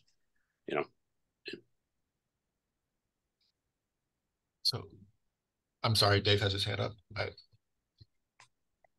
don't want to take much time, but Chris, I think you're asking a great question. Sanjay and I, again, have had very similar conversations for a number of years. I think it comes down to the town, through the manager and his departments, deciding what are the highest priorities for investing in our recreational fields and facilities. And I think there's a case to be made, particularly when you hearing stats like Sanjay just shared, which I did not know, that there's 80 plus girls in that program. I think that's a very compelling stat. And I think I'm excited about that stat, because somebody said earlier, you as the rec commission, that is part of your job, is to advocate for and make known, the needs of families and teams and the community.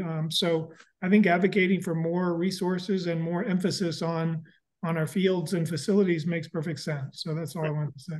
And sorry, just to be clear, Dave and Chris, the 80 is for our entire programs, which is of roughly evenly split between Hadley girls and Amherst girls, probably more like 60-40 Hadley and Amherst. So I don't want to be exaggerating the numbers, but that's what the program is. That's what the program is, for a program that was probably close to being done. So I'm encouraged about that. All right. Any other questions on softball? All right. I think Enhanced War Memorial was next, Matt. Yes. So the CPA approved just in the last cycle funding for I forget the title, like a site plan, like a schematic plan for what to do with the War Memorial Pool area. Now, they're not considering moving the actual pool, but the pool house is in a bad shape and needs to be replaced. And it's also a consideration of moving around other things in that area, such as the basketball court, the location of the pool house, and whether to put in a splash park or playground or things like that. So the site plan is currently in process, and they anticipate that at the end of the site plan, there'll be an actual, at the end of that project, there'll be a recommendation as to what to do, which could then move to more detailed design and construction. And the purpose of this request, which is $750,000, is to be a large part of the town's contribution to that capital improvement. They're also expecting to get maybe up to $1.5 million of grants from 2 different state grant programs, Park Grant and LWCF grant.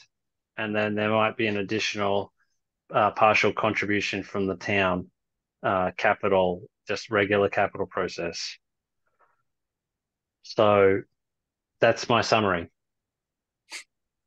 I have a quick, make sure I'm following this. So the 750 would include redoing the pool house and but moving the basketball court with the other funds being matched. So this would essentially complete that portion of the pool project, or that, I guess, part of the grounds relative to the original Weston and Sampson plan. It's anticipated to be a large chunk of the town's contribution that toward the total rehabilitation of that area. Dave?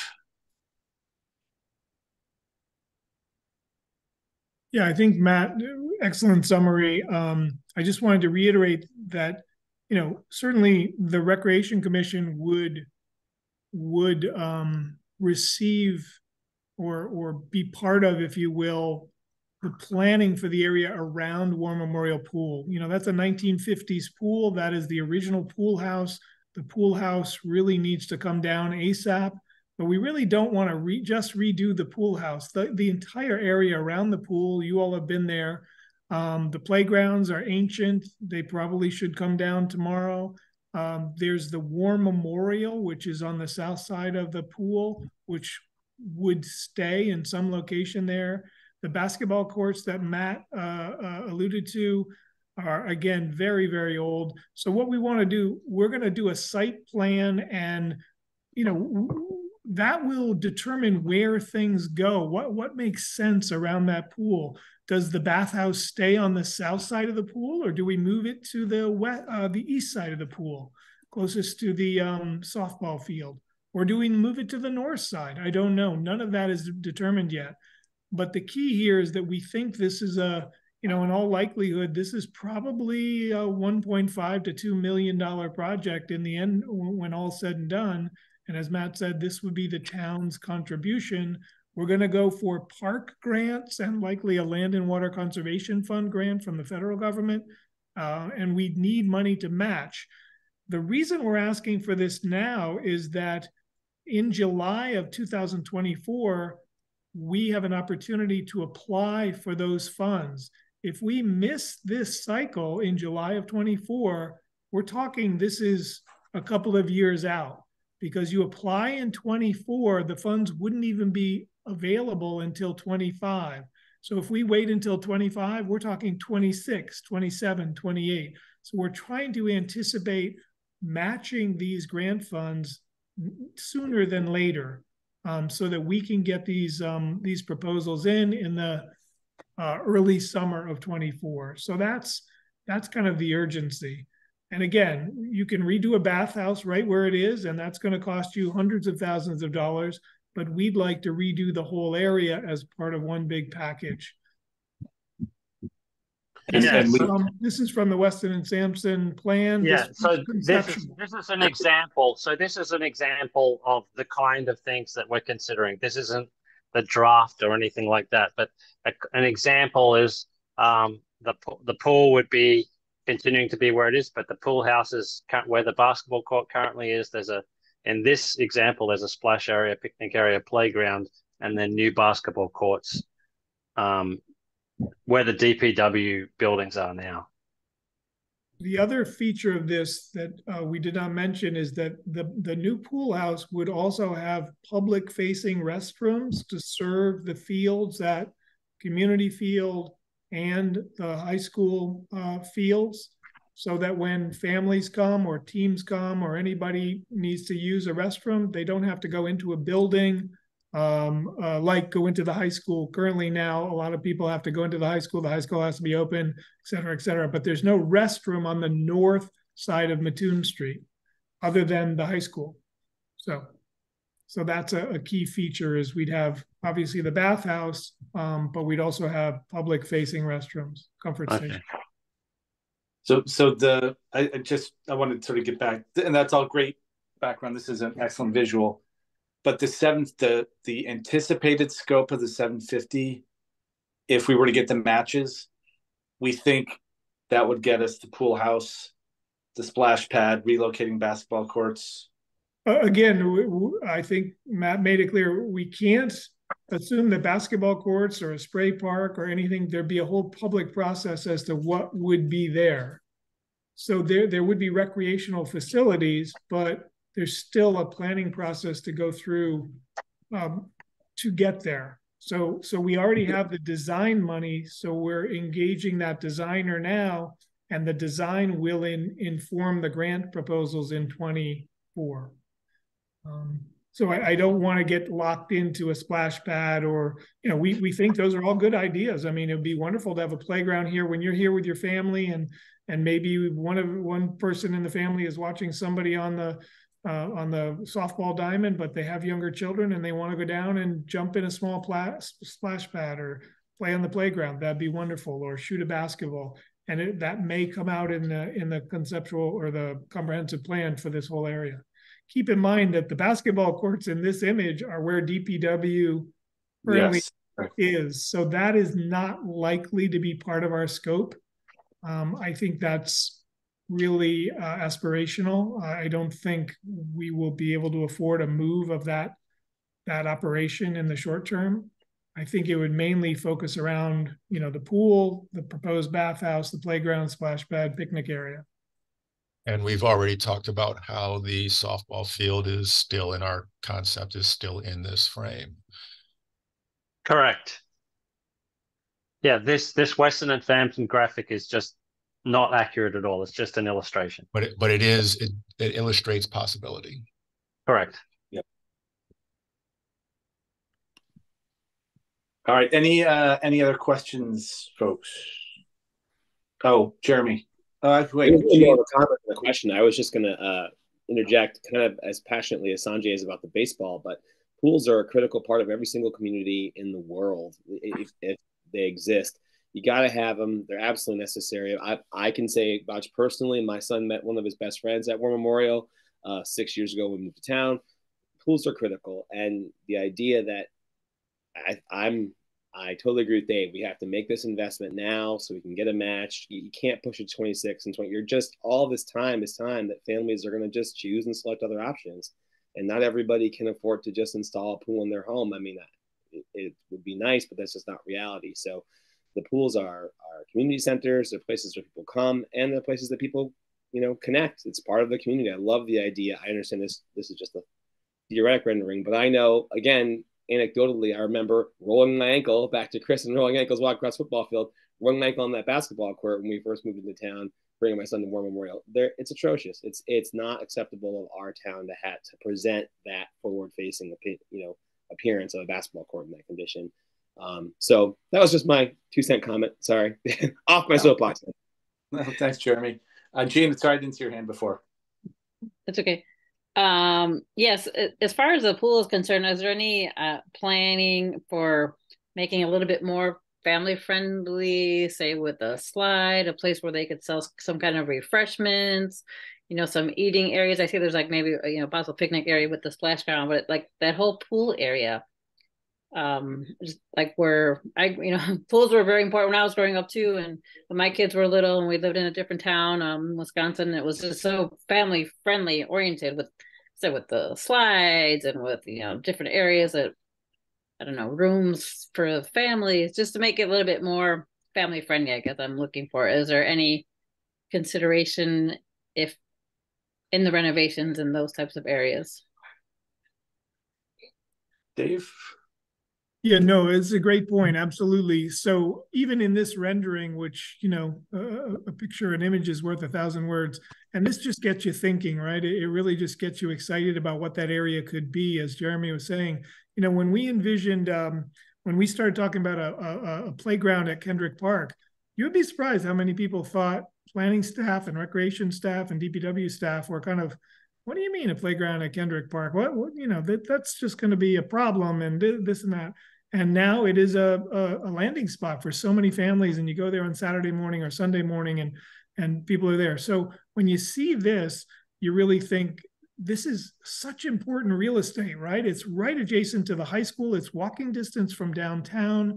It's adjacent to all these fields. So we need to make this a show place and not a place, as Jeremy was saying, it's kind of frankly embarrassing when I go there and walk around the old playground equipment from 1950, et cetera. So the pool, yes, we absolutely need to make the pool house everything we want it to be. And that includes, being accessible, being, kind of a friendly place to meet. You see in this image that they actually suggested maybe even having some outdoor pavilions within the, for picnics and whatnot on the pool house side of things. And then maybe you enter the pool, along that side. So I think we need to do all of those things to make these places more inviting and more exciting for families. We have invested in that pool pretty heavily, and I think we have more CPA money we haven't spent on filters and pump house. So we've invested in that pool. It's there for the long haul, but the pool house is a wreck, and we really need to do that. So I think the short answer is yes. We need to, if there are concessions there or if whatnot. They sell some things down at Mill River Pool. I know they try to be healthy. I don't know exactly what Ray and his staff sell down there, but anyway, it's fun to get a popsicle or whatever in the summer. But you can see what this area could be. We also talked about whether the spray pad could be inside the fence, and maybe there's some synergy there. But anyway, these are all just concepts. But the short answer is yes, we need to make it more inviting. Thanks, Dave. Sanjay. Yep, thanks, Andy.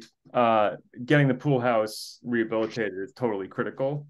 So I totally support that, right? We almost lost War Memorial as a pool, as a town rec facility a few years ago, if I remember correctly.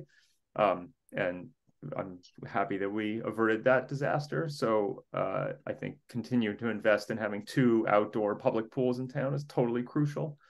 I was a huge supporter of Kendrick Park. Thanks for bringing that up, Dave. The playground at Kendrick Park. And I've had, to my eternal gratification, I've had a couple of friends publicly eat crow for me who didn't believe that anyone would go to a playground at Kendrick Park, but it's busy and it's a huge success. I am more skeptical of this site. I think describing it as walking distance to downtown is being a little bit charitable. But maybe if enough is built, it will become a real destination. Gene, I appreciated what you said about the pool itself. My understanding is that this proposal doesn't address the pool, the water holding tank itself in any way. But I suspect many of us have been to communities that we would view as similar to Amherst and have seen pools with spiral water slides and lazy rivers and things like that. And I wonder whether investment in the pool facility at this site rather than other recreational facilities might be worthwhile, but I'm not sure we're in a position to revisit the entire Weston and Sampson job during this couple hour rec commission meeting. But I wanted to say it, so I said it. Okay. All right. Any other questions on War Memorial? Then Matt, I think we got one more. Correct. Oops.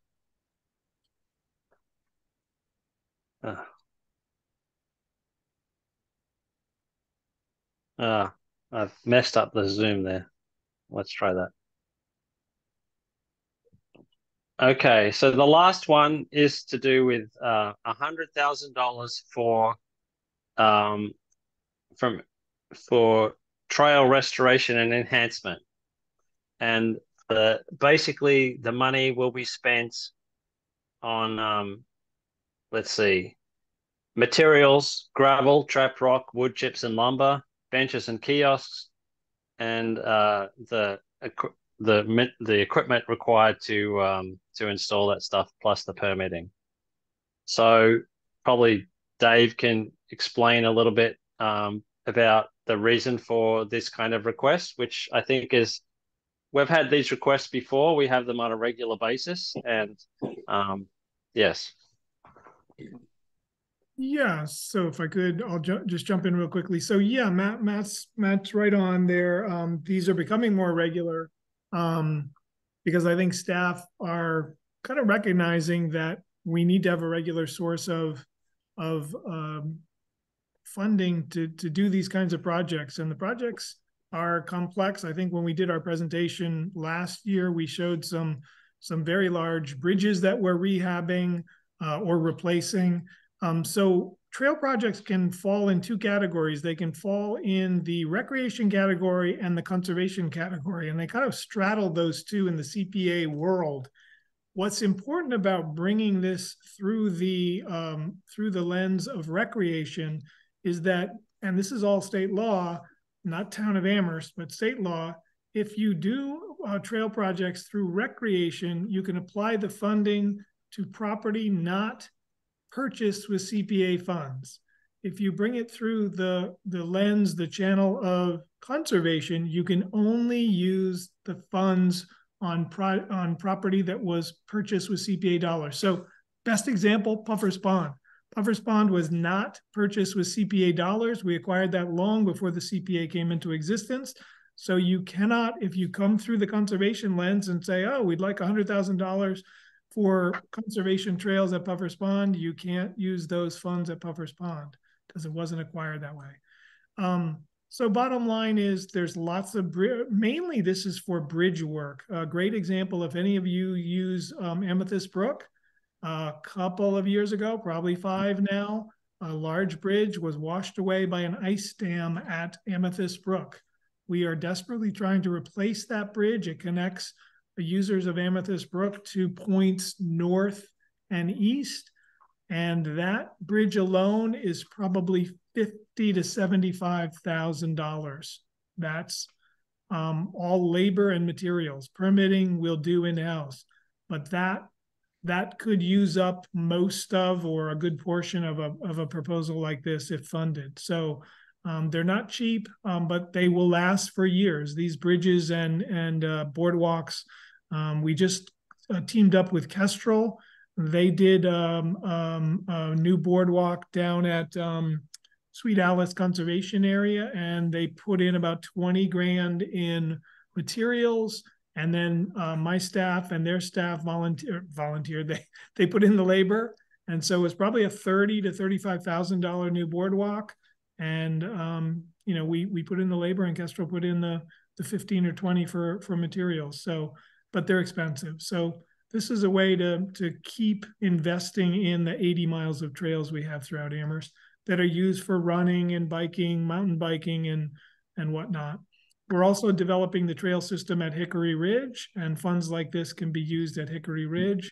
I'm actually meeting on Wednesday with a group, and I don't know much about pump tracks, but that's a form of mountain biking and learning how to ride outdoors on mountain bikes. And I'm meeting with that group to talk about pump tracks. I believe Ray might be joining me. So we're talking about pump tracks. Yeah. Sanjay looks like he wants in. No, but I bet I know who's meeting with Dave. There's a group that wants a pump track in Amherst. So we're going to meet on Wednesday and talk about it. Last name Camera? No? Maybe we should put it, maybe we should put it around War Memorial Pool, and we could, go around the pool. All right. Sanjay. Yeah. The trail network in the town of Amherst is world-class, period. I mean, I get to visit places like Eugene, Oregon, and Corvallis and Boulder and places in other countries. And I come home and the trail access is always better here than it is in those places, despite the fact that they get talked about in international forums and blah, blah, blah, blah, blah. So thank you, Dave, and to the commission and to all the people who work on the trails and the people who have acquired land and easements and all of the things that it takes to keep this trail network as amazing as it is. It is world class. There's no doubt about it. So I'm strongly supportive of continuing to invest in that network. I'm glad you brought up the Amethyst Brook Bridge. I can't really read everything that's on the screen right now, but is that a specific priority of this spending request? Or was that just an example of something that might be accomplished? I think it's an example. I will tell you that the pressure is building on me in particular. We have that designed. The original design was these things need to be engineered. Back in the day, you used to put two telephone poles together and a crib structure on either side, and away you go. And and then a big ice jam or a flood happens in this changing climate, and hopefully the bridge might get washed away, but nobody gets hurt. These days, it's really hard in Massachusetts to build a telephone pole bridge, so you really have to engineer it. So we finally have an engineered plan, and we're getting some cost estimates, but I estimate it's between $65,000 and $100,000 to do it, with town and volunteer labor. And so it is a high priority for me, Sanjay, and in all likelihood, some of this money would be directed toward that project. Thanks. Any other projects or any other questions on this project, Jonas?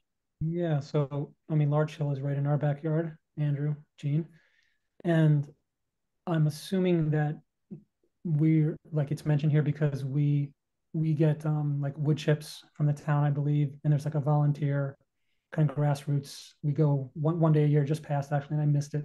Terrible. But one day a year, we take the wood chips, we spread them around. It's very like grassroots. So I'm assuming that that's what this is, just like a continuation of that yearly commitment to kind of keeping Larch Hill. Well, actually, if I could know that, I mean, that's so we have a very modest, and this is a challenge for DPW as well. Lots of conversations about this. Both the DPW and the conservation and the town budget in general, they're fairly modest to minimal operating budgets every year. Ray deals with this.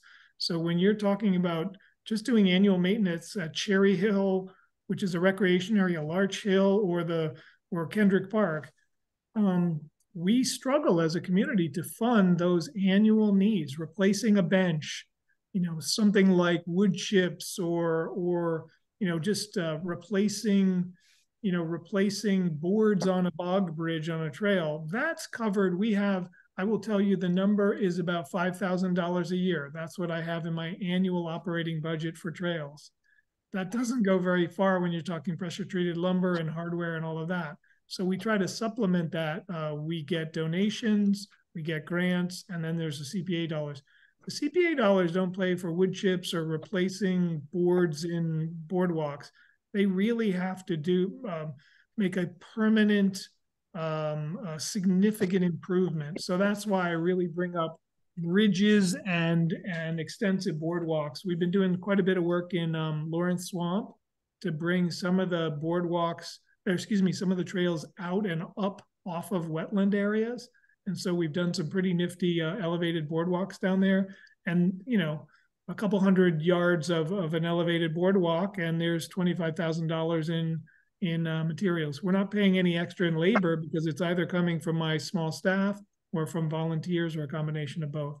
So it's got to be pretty big. We can't use CPA dollars on just fixing things. And Ray can't use, or DPW can't use that to fix a bench. You've really got to buy a new bench and put it in, and it's a permanent improvement to that Mill River or Groff Park or something like that. Thanks. Does that make sense? Curious what the Larch Hill, because it's mentioned here, it's called out by name. So by the way, there's like an amazing, I don't see it. There, so I guess maybe the Hitchcock Center built the quote that I'm having trouble seeing it on the screen. I can read it out for you. So in description of funding needed. I'm sorry. It says this funding is being sought to rehabilitate and enhance accessible trails at the following conservation areas: Meckers Pond, Larch Hill, and Puffers Pond. I just needed the prompt. I'm sorry. I didn't see the rehabilitate accessible trails. So part of the trail at Larch Hill, there are two parts to Larch Hill South, if you will, historically had an accessible route from the parking lot of the Hitchcock Center all the way out to what they call the Popcorn Shack, which is that place for school groups and whatnot to meet. So that accessible trail needs work. So yes, we can rehab that trail since it's a permanent fixture. That would involve sometimes renting equipment and bringing in crushed stone and TRG and hardpack to redo that trail. And also the boardwalk there is really, you're in a butter, it's got to be, it's 25 years old and it's showing its age. It's kind of a little bit of a roller coaster. So if we go to improve that and pull up all the old boardwalk, things like that, that would be eligible for CPA. But kind of annual maintenance where you're just replacing a board or two or something like that, we can't nickel and dime the CPA funds for that. I'm sorry, I missed that piece about the ADA trails. No, thanks. Thanks for that. I guess on that large, though, Dave, you think you would, or maybe only could use monies to replace the existing, not install new trail where there never was trail before? Yeah, it's a good question. Other than Hickory Ridge, we do not have new trails planned anywhere in town. Frankly, we have our hands full with the trails we have. So we're not planning any new trails at Larch Hill or. Well, there are existing. We might add or enhance accessible trails, but we don't plan any new cross-country trails through woods or anything like that. These are existing. So I'm just, yeah. I may be thinking, Jonas, the same part of this trail, right, where there's like a couple of 2x4s that you sort of kind of balance on to get through. We wouldn't be doing anything on those existing trails. This would only be about replacing something that already exists. At Larch Hill, yeah, we would not be making any more of Larch Hill accessible. There's no way to do that with all the wetlands laws. So we would only be, you've kind of got to go to Larch Hill, if you will, and look at the existing boardwalk and the ADA trail. Nature has really almost reclaimed a lot of it. So it almost needs to be redone fairly significantly. We need to get equipment in there. You're talking thousands of dollars of crushed stone. And so it's a pretty major project. It's not a new trail, but we can invest in the long-term future of a trail like that. But again, it's not for expanding that trail into the woods or wetlands or fields there. It's funny, I walk there a lot. I don't notice, other than some trees kind of having fallen down and maybe chipped some of the wood. I guess I would worry that I don't want to turn away an investment in like my own backyard. Of course, I don't want to be. That's the opposite of NIMBY. But I wonder like if it's going to take that trail out for a long time. That's a consideration. And you're talking about the boardwalk next to the common school, basically, that comes behind the common school. That's the only major piece of infrastructure, as I understand, the Larch Hill. So. Well, it includes the crushed stone path that goes to the west of that. So that's no longer ADA. It wouldn't meet any of the ADA standards any longer because it hasn't been maintained in a while. It needs to be brought up to ADA standards again. And again, we sometimes put in, again, these are somewhat aspirational proposals, what everything will cost and what we can get done for the available funds sometimes don't match. So we might get 2 out of 3 projects done, and the third one we might have to come back on.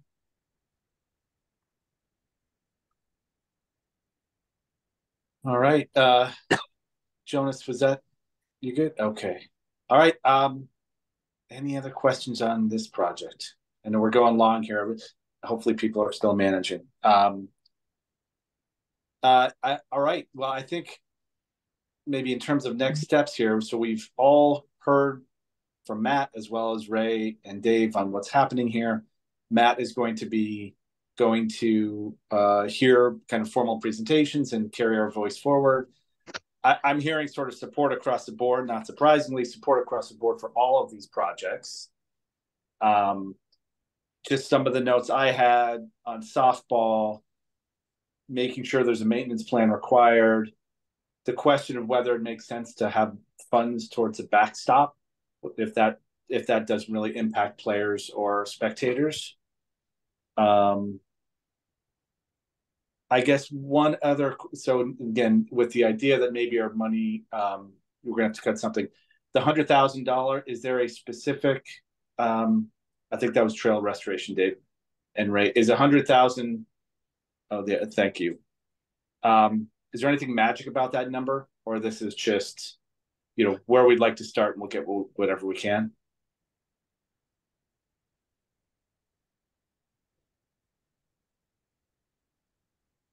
I know, Dave, if you heard my question. Is that a question for tonight, or are these takeaway questions, or are these? Well, I think this is something just, so we can, I'd like to understand, or make sure that Matt understands, like, we support the areas that we support completely, the areas where we think maybe, like, if something had to go, start here or somewhere else, like what's non-negotiable, what's negotiable, essentially. And so I think there's some elements of the projects which at least we're saying may be negotiable. I'm wondering on the cost piece. So the trail restoration specifically, the 100,000, that's what we hope we'd be able to accomplish those 3 trail improvements for, or is 100,000 just kind of a number that feels right to be able to address projects on an ongoing basis? I guess the short answer is, the more we have, the more we'll get done. But, in years past, when we've asked for a number like $100,000, I will say with a smile on my face, typically the CPAC does not give us $100,000. They will, that's one of the first items to be, quote, negotiated. And if things are really tight with the budget, they might say, well, can you get significant things done for 65 or 75, something like that. But again, I'm very comfortable with that. But what I'm not comfortable in is saying, if you do that, then what specifically are we going to get for the money? We're going to get new bridges, or we're going to get ADA trails. The focus of this was a lot of rehab and enhancement, if you will. Regrading and significant earthwork is more than, as I said before, more than just wood chips. So we'll get as much as we can get done. We typically don't get estimates. It's not like building a pickleball court at Kiwanis Park. These are simply estimates of what we think it will cost to rehab some of these trails and the materials we'll need. But we're not getting an estimate from Taylor Davis to do it. Some of the work will be done in-house by my staff, and we'll buy all the materials. If we have to contract out for equipment or something like that, we do. Very good. I think there's Matt, some flexibility in this number, is what I'm saying. Okay. I mean, at least this year, Matt's not looking at $8 million of projects to pare down to 2. So hopefully it's more manageable. But Matt, what's on your mind? Yeah, I had a question about the 750,000. That also seems to be sort of more like a stick in the ground that could vary a little bit. Well, that's the matching process. So I think it stands out against the rest because it is below the level that we think that it obviously will take to execute. That number may end up fluctuating a little bit when you start talking about those grant matches. But in terms of the other ones, any sort of flux that happens with them, I think that they definitely have areas where the price is attached to pieces. It's pieces of the proposal. Like getting rid of money, you're getting rid of pieces of the proposal. And I think Dave kind of said it earlier about one of them that we don't want to go into that process and talk about what we're going to shave off of that. I think that the proposals are there because those pieces are important as a whole. But there are for the 3, the pickleball, for tennis courts and softball, I think there are pieces in there that are attached to others. But in terms of the 750,000 for war, that match process makes it stand out from the others.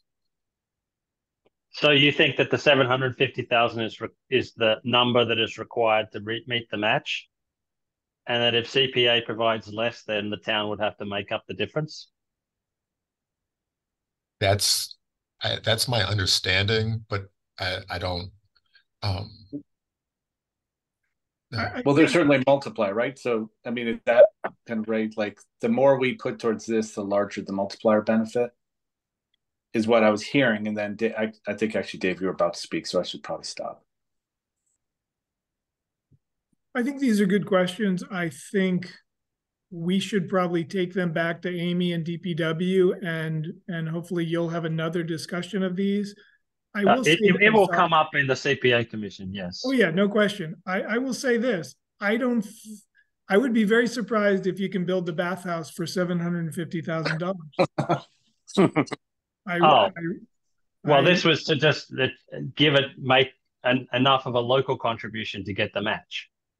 Right, but I'm just saying when you look at the total dollars to do the bathhouse and the area around the War Memorial Pool, I think you're a couple $1 million into this, and hopefully we can get most of it from the state and federal government. But I'm just saying, I don't think the 750 gets you much beyond the building. I could be wrong on that, but we're looking at downtown bathrooms right now, and downtown bathrooms, we're going to put in a bathroom at Kendrick Park, and the numbers range probably from 250,000 and up for downtown bathrooms. So this includes showering, ADA, all of the, so, I'm just saying the 750 might get you the building, but it might not. So I'm putting that in perspective. You're trying to get the building, but everything around it. And this is what we're going to show the state and federal government what our match is. We can use the design money and then this construction money to match federal dollars and state dollars. That's our goal. And we did the same thing with the North Common. I think we put in about 800,000 for the North Common, and then we got a Land and Water Conservation Fund grant for another 850 or 860, and that's how we got up to about 1.7 million for the North Common. Does that help or hurt? I'm not sure. Anyway. Okay. All right. Again, so this is our last opportunity to give Matt feedback going into those presentations. Any other thoughts, members, relative to the negotiable areas that Matt should be aware of, or you'd like him to hear from you? Okay, I mean, I just had the ones I mentioned before. Sanjay's on maintenance. Jonas is on, the backstop. So both related to softball. And then, just clarity on how that 750 plays into the match and so forth, which it sounds like Dave and Ray are going to have Amy working on as well. So, okay. Well, okay. I think that covers us for this, Matt, unless you have any other thing you want to ask us. No, that's good. Thank you. So awesome. I'll stop this sharing. Okay. We're at 8:20 right now, which is certainly longer than I'd like. I'm wondering, Ray, the pickleball piece, is that something we need to okay. Then the Cherry Hill finances, I know we did we talked about maybe having interest in like a subcommittee that could help provide you some guidance. So maybe you could give us an update on that, and then also, by the way, you're on mute. Maybe you can give us an update on that, and then let's see if there's some immediate next steps. Dave, I don't know if you were planning on staying for Cherry Hill finances, but that I'll leave that up to you. And if you don't stay, thanks for joining us. I can make this really brief, trying to respect your time here. I know we've been over. First of all, we're going to get to it at the end, but I really appreciate Gene and Andrew taking the reins here of this meeting. I think it fits for the commission. It's your meeting. I'd love to be a part of it, but I think this is good. I apologize to them for giving them the reins right when we're talking about CPA, because it almost seems like we're throwing everything at them, because that's the time for new members. This is the time when the commission meetings sort of get longer and maybe more involved. But as we get into this piece here, I can say that I've spoken at length with Paul Bockelman. I've spoken at length with Dave about the what I see as being a financial crisis at Cherry Hill, are being overspent, are trying to find inside of our budget the ability to act responsibly, to act within a given budget, but trying to reconcile that budget with what's in front of us. In my conversations over the last couple of weeks with Town Hall, one of the things that we've really, I think has become a major point for us is that we are going to put together a working group to deal with the same issues that I mentioned to you all. When I say that the goals here need to be threefold, we're looking at finding out what the youth need and the future of Cherry Hill is in the community. That's a really important piece of this. We can tie that into a working group that's put together by the town, and it involves a representative or two from this commission that are interested in being involved in that, but to basically get a sense for what the youth need and the future of the course is, to look at how we can secure the funding that I've outlined for you, that the course needs in order to be successful. The funding that isn't currently present in the budget, the funding that's really important for being able to raise revenue, being able to limit expenses, and certainly even being able to protect the asset and the revenue that we create there.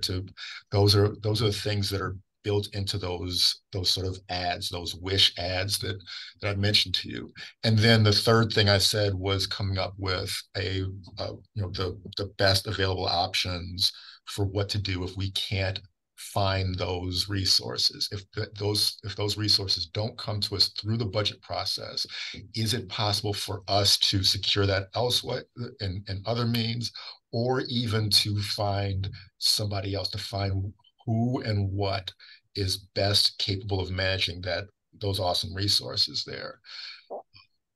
And so the numbers I shared with you, I can certainly answer any questions that you may have about that.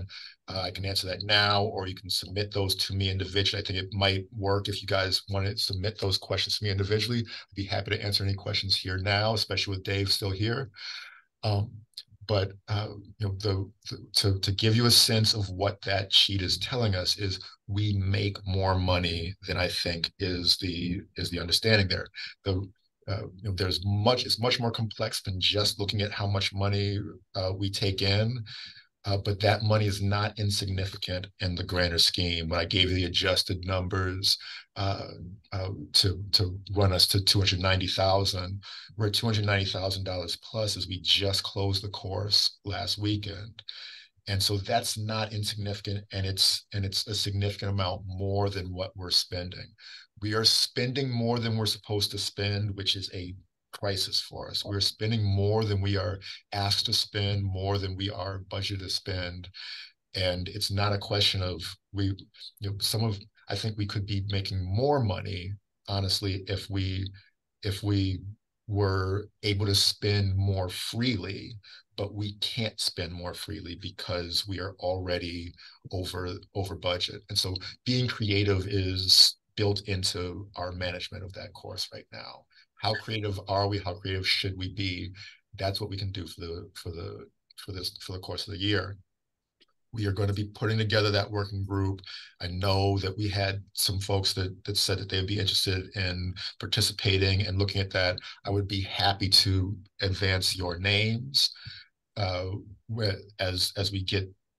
I'd like to get started yesterday, but I'd like to be able to get myself putting together a working group from the community, including the commission, including rec staff, including community stakeholders, including people from the golf world and the golf community.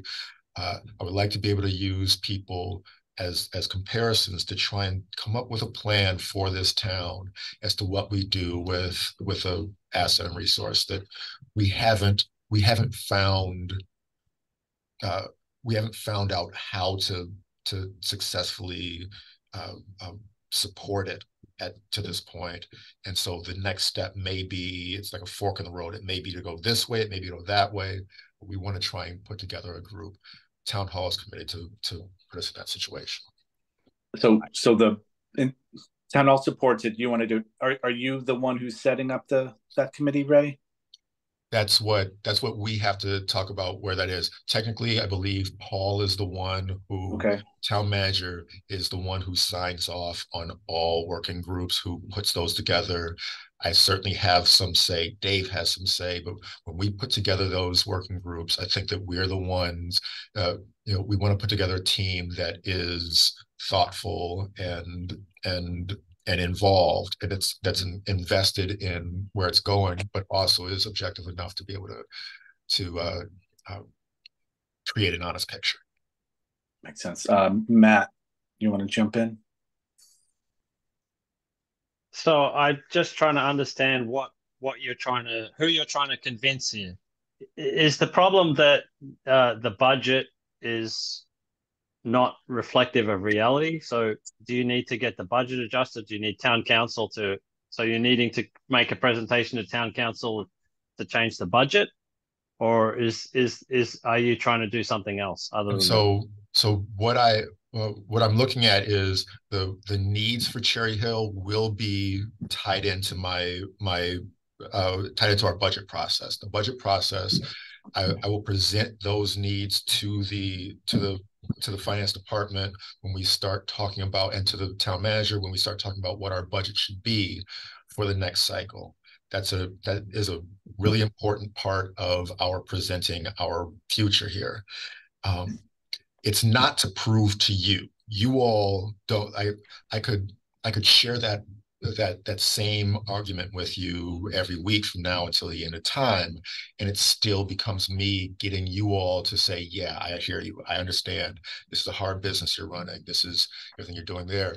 I think that I'm sharing with you all because the reason why my goal in trying to share with you all what those needs are is basically framing the question when we go through this process, and if the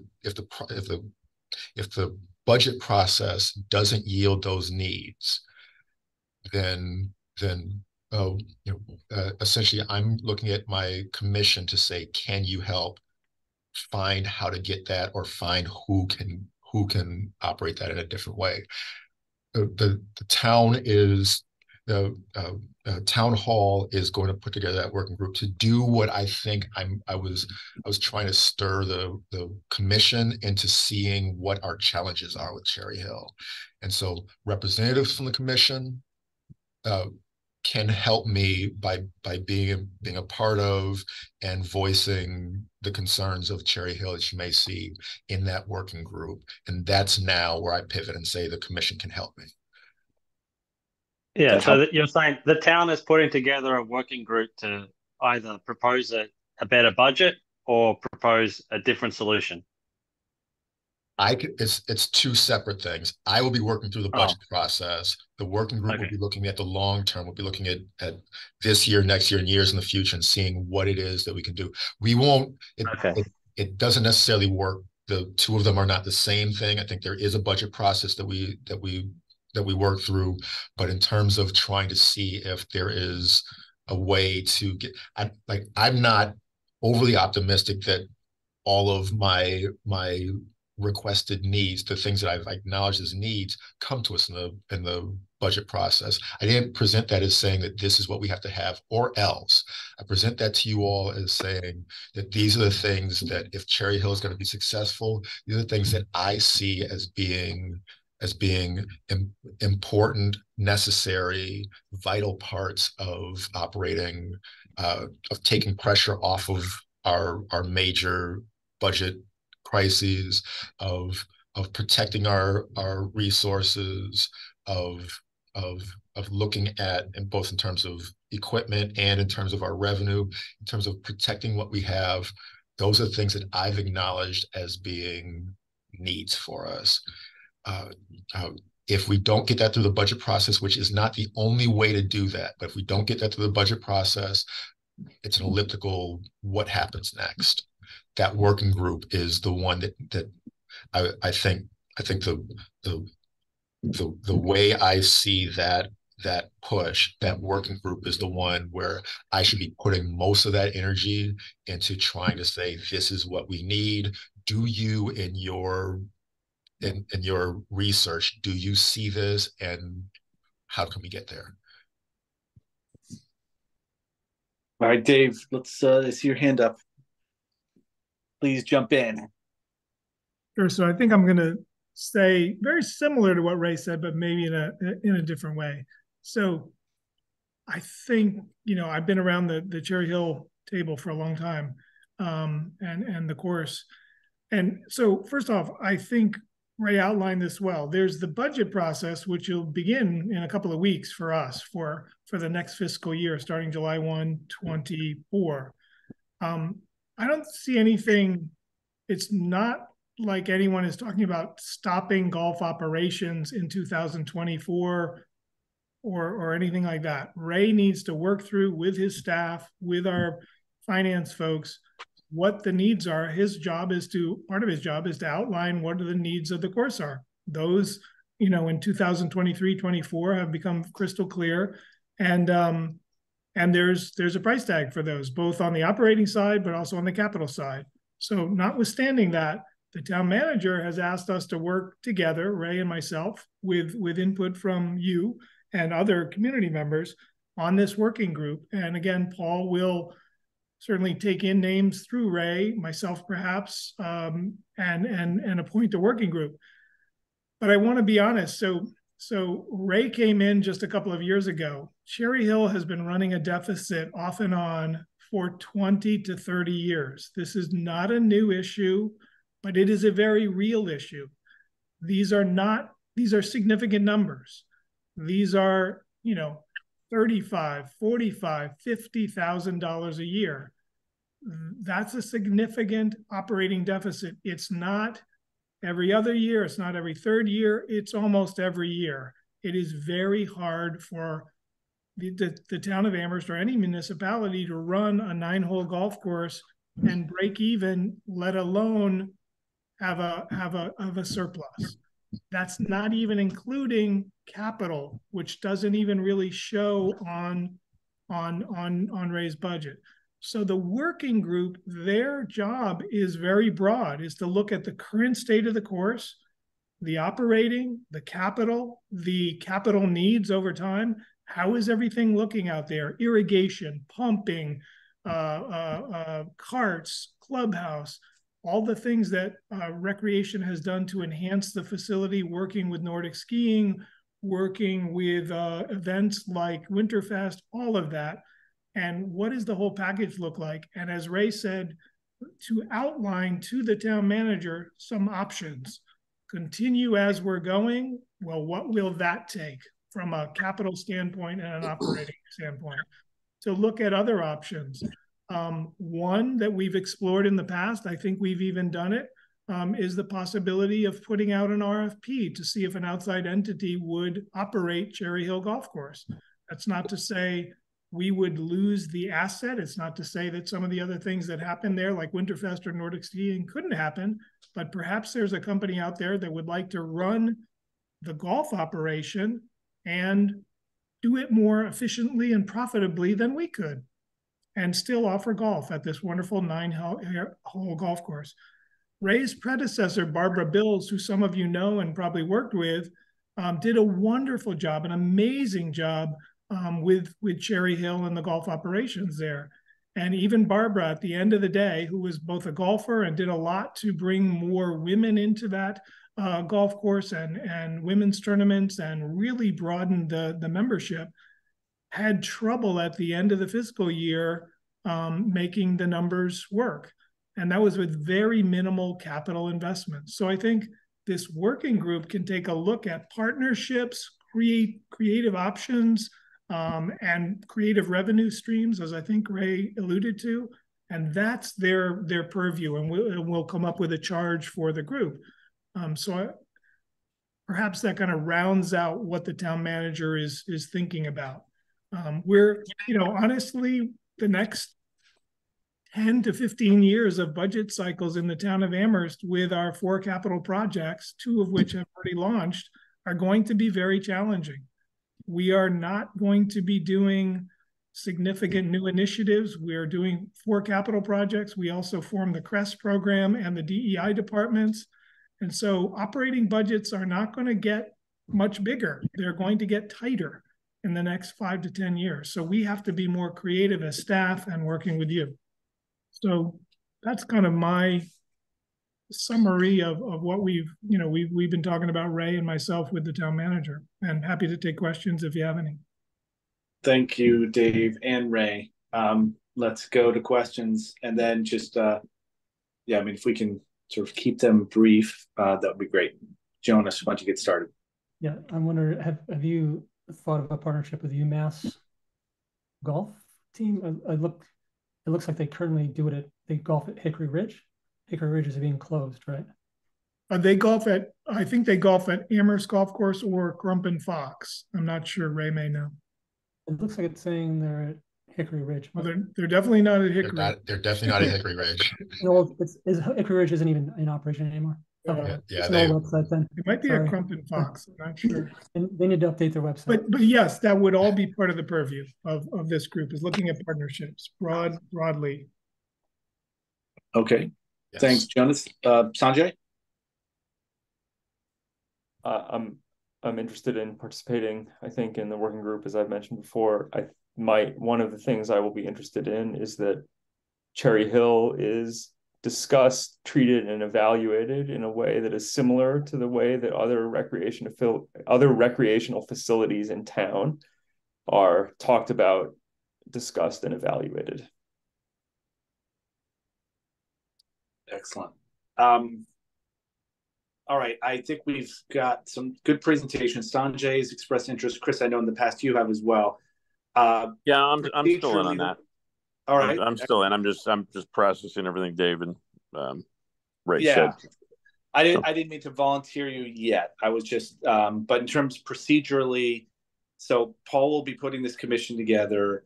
You all take names forward. This actually sounds more formal of a process than I expected. I mean, any reason to expect that we couldn't get, at least one or hopefully two, if Chris and Sanjay both want to be there on the board? And then I guess another procedural question is, do we just sort of insist that there's rec commission parts, that a rec commission member needs to be part of the commission, part of this task force? I would certainly believe that the rec commission has to be involved in the working group. I would argue that it's essential for you all to be involved in it. If we had 2 people that were looking to be represented, that would not be a problem for me either. We don't want to involve, if it's redundant, then it'd be one thing, but I don't think that having 2 people in this example would be a problem for us to involve in that group. I can check with the town manager on that. Okay. All right. No, that sounds good. So Sanjay and Chris expressed interest, and then I should have asked, was there anyone else who had an interest in participating? All right. Okay, I guess so. Ray and Dave, then you got 2 names from us. Folks very interested and committed to helping out here. Any idea when you would anticipate this task force being set up? It will be. It's a matter of priority for me, so I'd say within the next month. All right. You've got all my information. You know how to get a hold of me. Thank you, Chris. Yeah, thanks, Chris and Sanjay, for stepping up. All right. I think that would wrap up that order of business then. Unless Ray, Dave, anything else to add? Awesome. Oh, thank you. All right. Thank you. We're going to push pickleball off until next month. And then, basically same for meeting cadence. We'll look, I think, kind of this first Monday. I have another commitment on Mondays, but I'm hoping to keep it either, very close to the beginning Jean Ray and I talked about that a little bit as well, but we'll get a date out for you. Right now, that would be December 4th. And then if there's no other items, Ray or Jean, that you want to bring forward? I was just going to ask Ray, do you have any updates on meeting in person, a hybrid format? You just said that and Dave snuck away. I was going to ask him before he left. I haven't heard specifically about that hybrid. I can get back to you. I can that'd be great. Let you know on that. Okay. Thanks, Jean. All right. On that note, thanks everybody for the extra little bit of time. We won't go this long moving forward. Yeah, but I appreciate all the questions and just being active participants is great. Enjoy the rest of what's left of your evening. We'll see you in about a month. Thank you. Very good night. Thank you, everybody. Good to see you. Thank you, everyone. Good to see you.